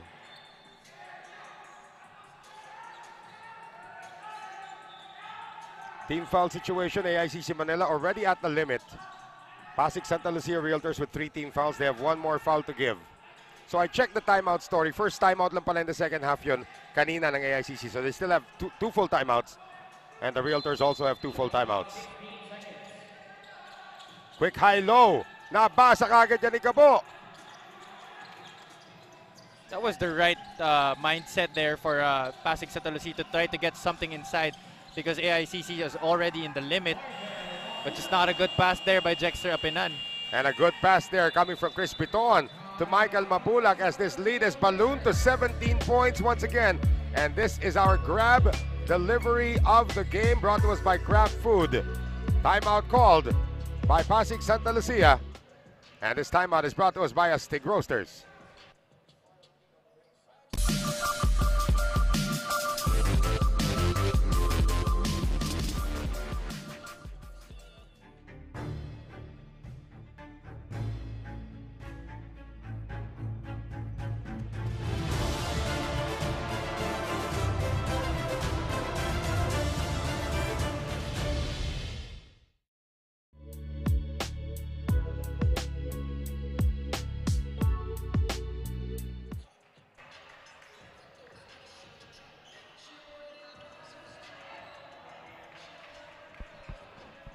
$83-66. It's starting to look bleak. If it wasn't bleak already at the start of this fourth quarter, it's starting to look bleak now para sa Pasig Santa Lucia Realtors.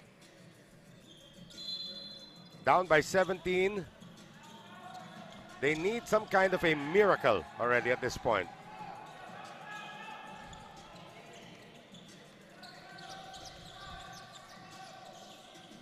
Bautista gets it to Ablaza. 3-pointer offline, and Costelo gets the follow-up. That's the 9th point of Ryan Costelo in this game, but hasn't been able to contribute in the other departments. Again, this lead is 15. The winner goes up against the winner later on in the match against Davao at saka San Juan. If you didn't watch the first matchup between Davao and San Juan, That was the only double overtime game of this tournament. So we expect to see fireworks there as well later on. Still a chance here para sa Pasig Sta Lucia Realtors. Apinan looking for a friend. Ablaza puts it on the floor. Runs into the stone wall of Collado. And Chris Bitoon will get his easiest basket of the game. And Pasig Sta Lucia will now use its final timeout with 2:23 remaining. The celebrations have begun on the side of the AICC Manila bench as Chris Bitoon now gives them another 17-point lead. With 2:23 remaining, timeout brought to us by Astig Roasters.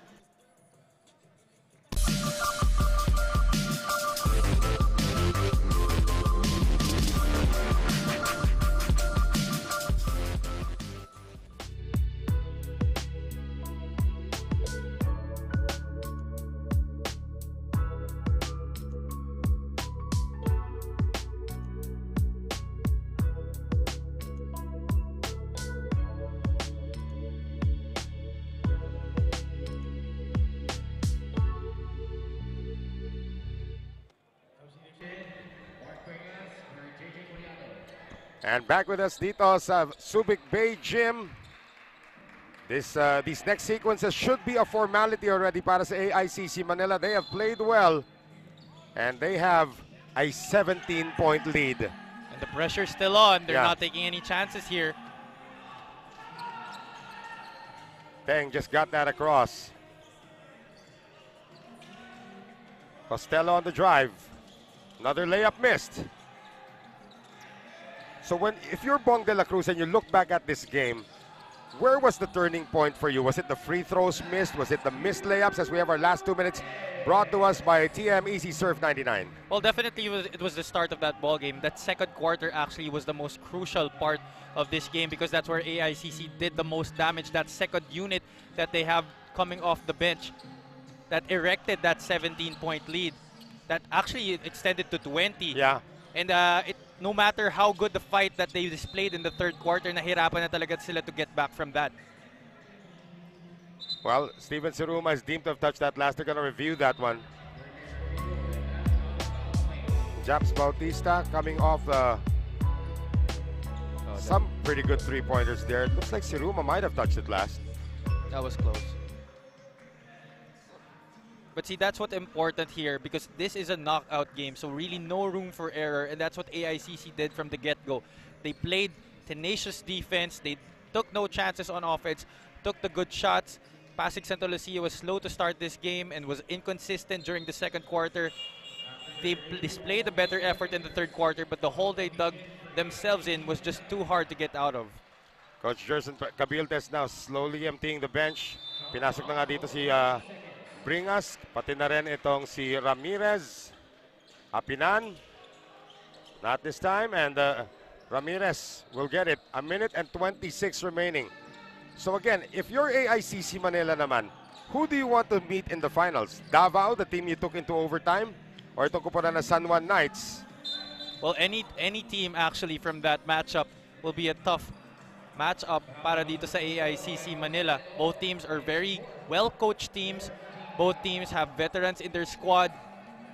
But I think AICC Manila will fare better against Davao Occidental because San Juan has the younger legs. And the AICC not really a young team here. The 2 days rest na nakuha nitong AICC Manila helped the veterans recuperate, especially Ron J. Buenafe. When he got injured, Siruma puts up a 3. That's it. Especially when Ron J. Buenafe injured his ankle, we thought he would not even be here today. That's right. And Steven Siruma hitting the cherry on top of the ice cream here. Boy, masarap yun. Mainit ngayon dito sa Subic. Less than a minute remaining in the season or in the tournament para dito sa Pasig Sta Lucia Realtors. Utmost respect, of course, between these two coaches. Oh yeah, especially definitely. to si Bong de la Cruz. They were at 1.1, 0-2 to begin this tournament. They were at the 500 mark for a very long time as Bringas misses. And they clawed their way back.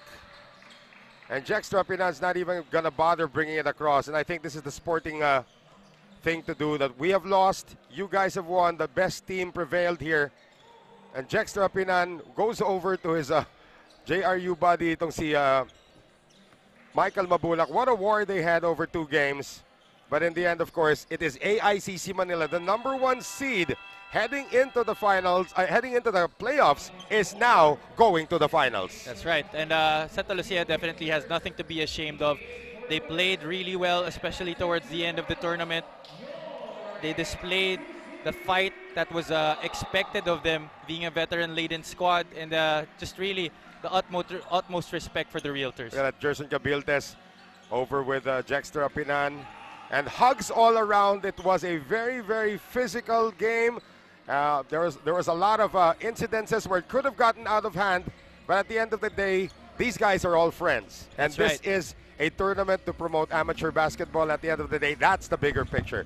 So we are going to have our Coco Life Best Player of the Game, one of the catalysts of the run in the second quarter, and of course sustained it in the fourth quarter as we confirm our final score, 88-68. The victory to AICC Manila. Moving on to the finals as Javi Palanya is now with our Coco Life Best Player of the Game, Chris Bitoon.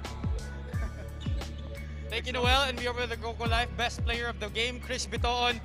Chris, grabe, what a tough matchup for you, Pasig Sta. They gave up a good fight ng third quarter. Ikaw, 5 points ka lang nung first half, pero you proceeded to score 8 points nung second half, especially mga crucial baskets na nagra-run na itong Realtors. Tingin mo, how big is this for your confidence going into the finals? Yung points ko kanina talagang bonus na lang din yun eh. Dumating sa akin talagang binigay ko din yung best ko. Nagtulong-tulong kami sa defense, yun talaga yung naging priority namin, yung defense namin sa kanila. So malaking ano sa amin to, malaking kumpiyansa sa amin to na going to the finals kami. So Chris, ngayon na nasa finals na kayo, sino yung mas gusto nyo makatapat sa finals? San Juan or Davao? Hindi, kahit sino naman eh, pares naman nilang best din yun eh. Kung sino manalo sa kanila mamaya, talagang paghahandaan lang namin sila. Alright Chris, congratulations once again. Baka may mga gusto ka batiin? First of all, nagpapasalamat ako kay Lord God na walang na-injury sa amin, pati dun sa kalaban namin. And pinapasalamatan ko si Boss Aldwin, si Ma'am Hershey, Yormes, Isko, Doc Willie, Boss Gab, Barbershop, Performance Ratio. And binabati ko yung wife ko, yung anak ko, si Kaikai, si Princess, si Edamin, yung family ko, si Papa, and yung kuya ko. Yan, thank you. Alright, thank you again. Once again, Chris Bitoon, our Coco Life Best Player of the Game. AICC Manila waiting na ngayon sa finals. Let's swing back over to Noel to wrap this baby up. And let's swing back over to our playoff bracket in just a few moments. Itong AICC Manila is a 20-point win, resounding win over itong kupunan ng Pasig Sta. Lucia Realtors. So there is the identity of finalist number 1. AICC Manila. Sino mga katapat nila? Sa kabilang side ng bracket naman tayo pupunta for our second game. Ito ang kupunan ng Davao Occidental Tigers. Coco Life, the number 2 seed heading into the playoffs against the 3rd-seeded San Juan Knights. Go for gold. And we will have that for you in just a few moments. Manatili lang po kayo nakatutok sa aming tuloy-tuloy na paghatid sa inyo ng semifinals nitong Filbasket Subic Championship presented by Coco Life.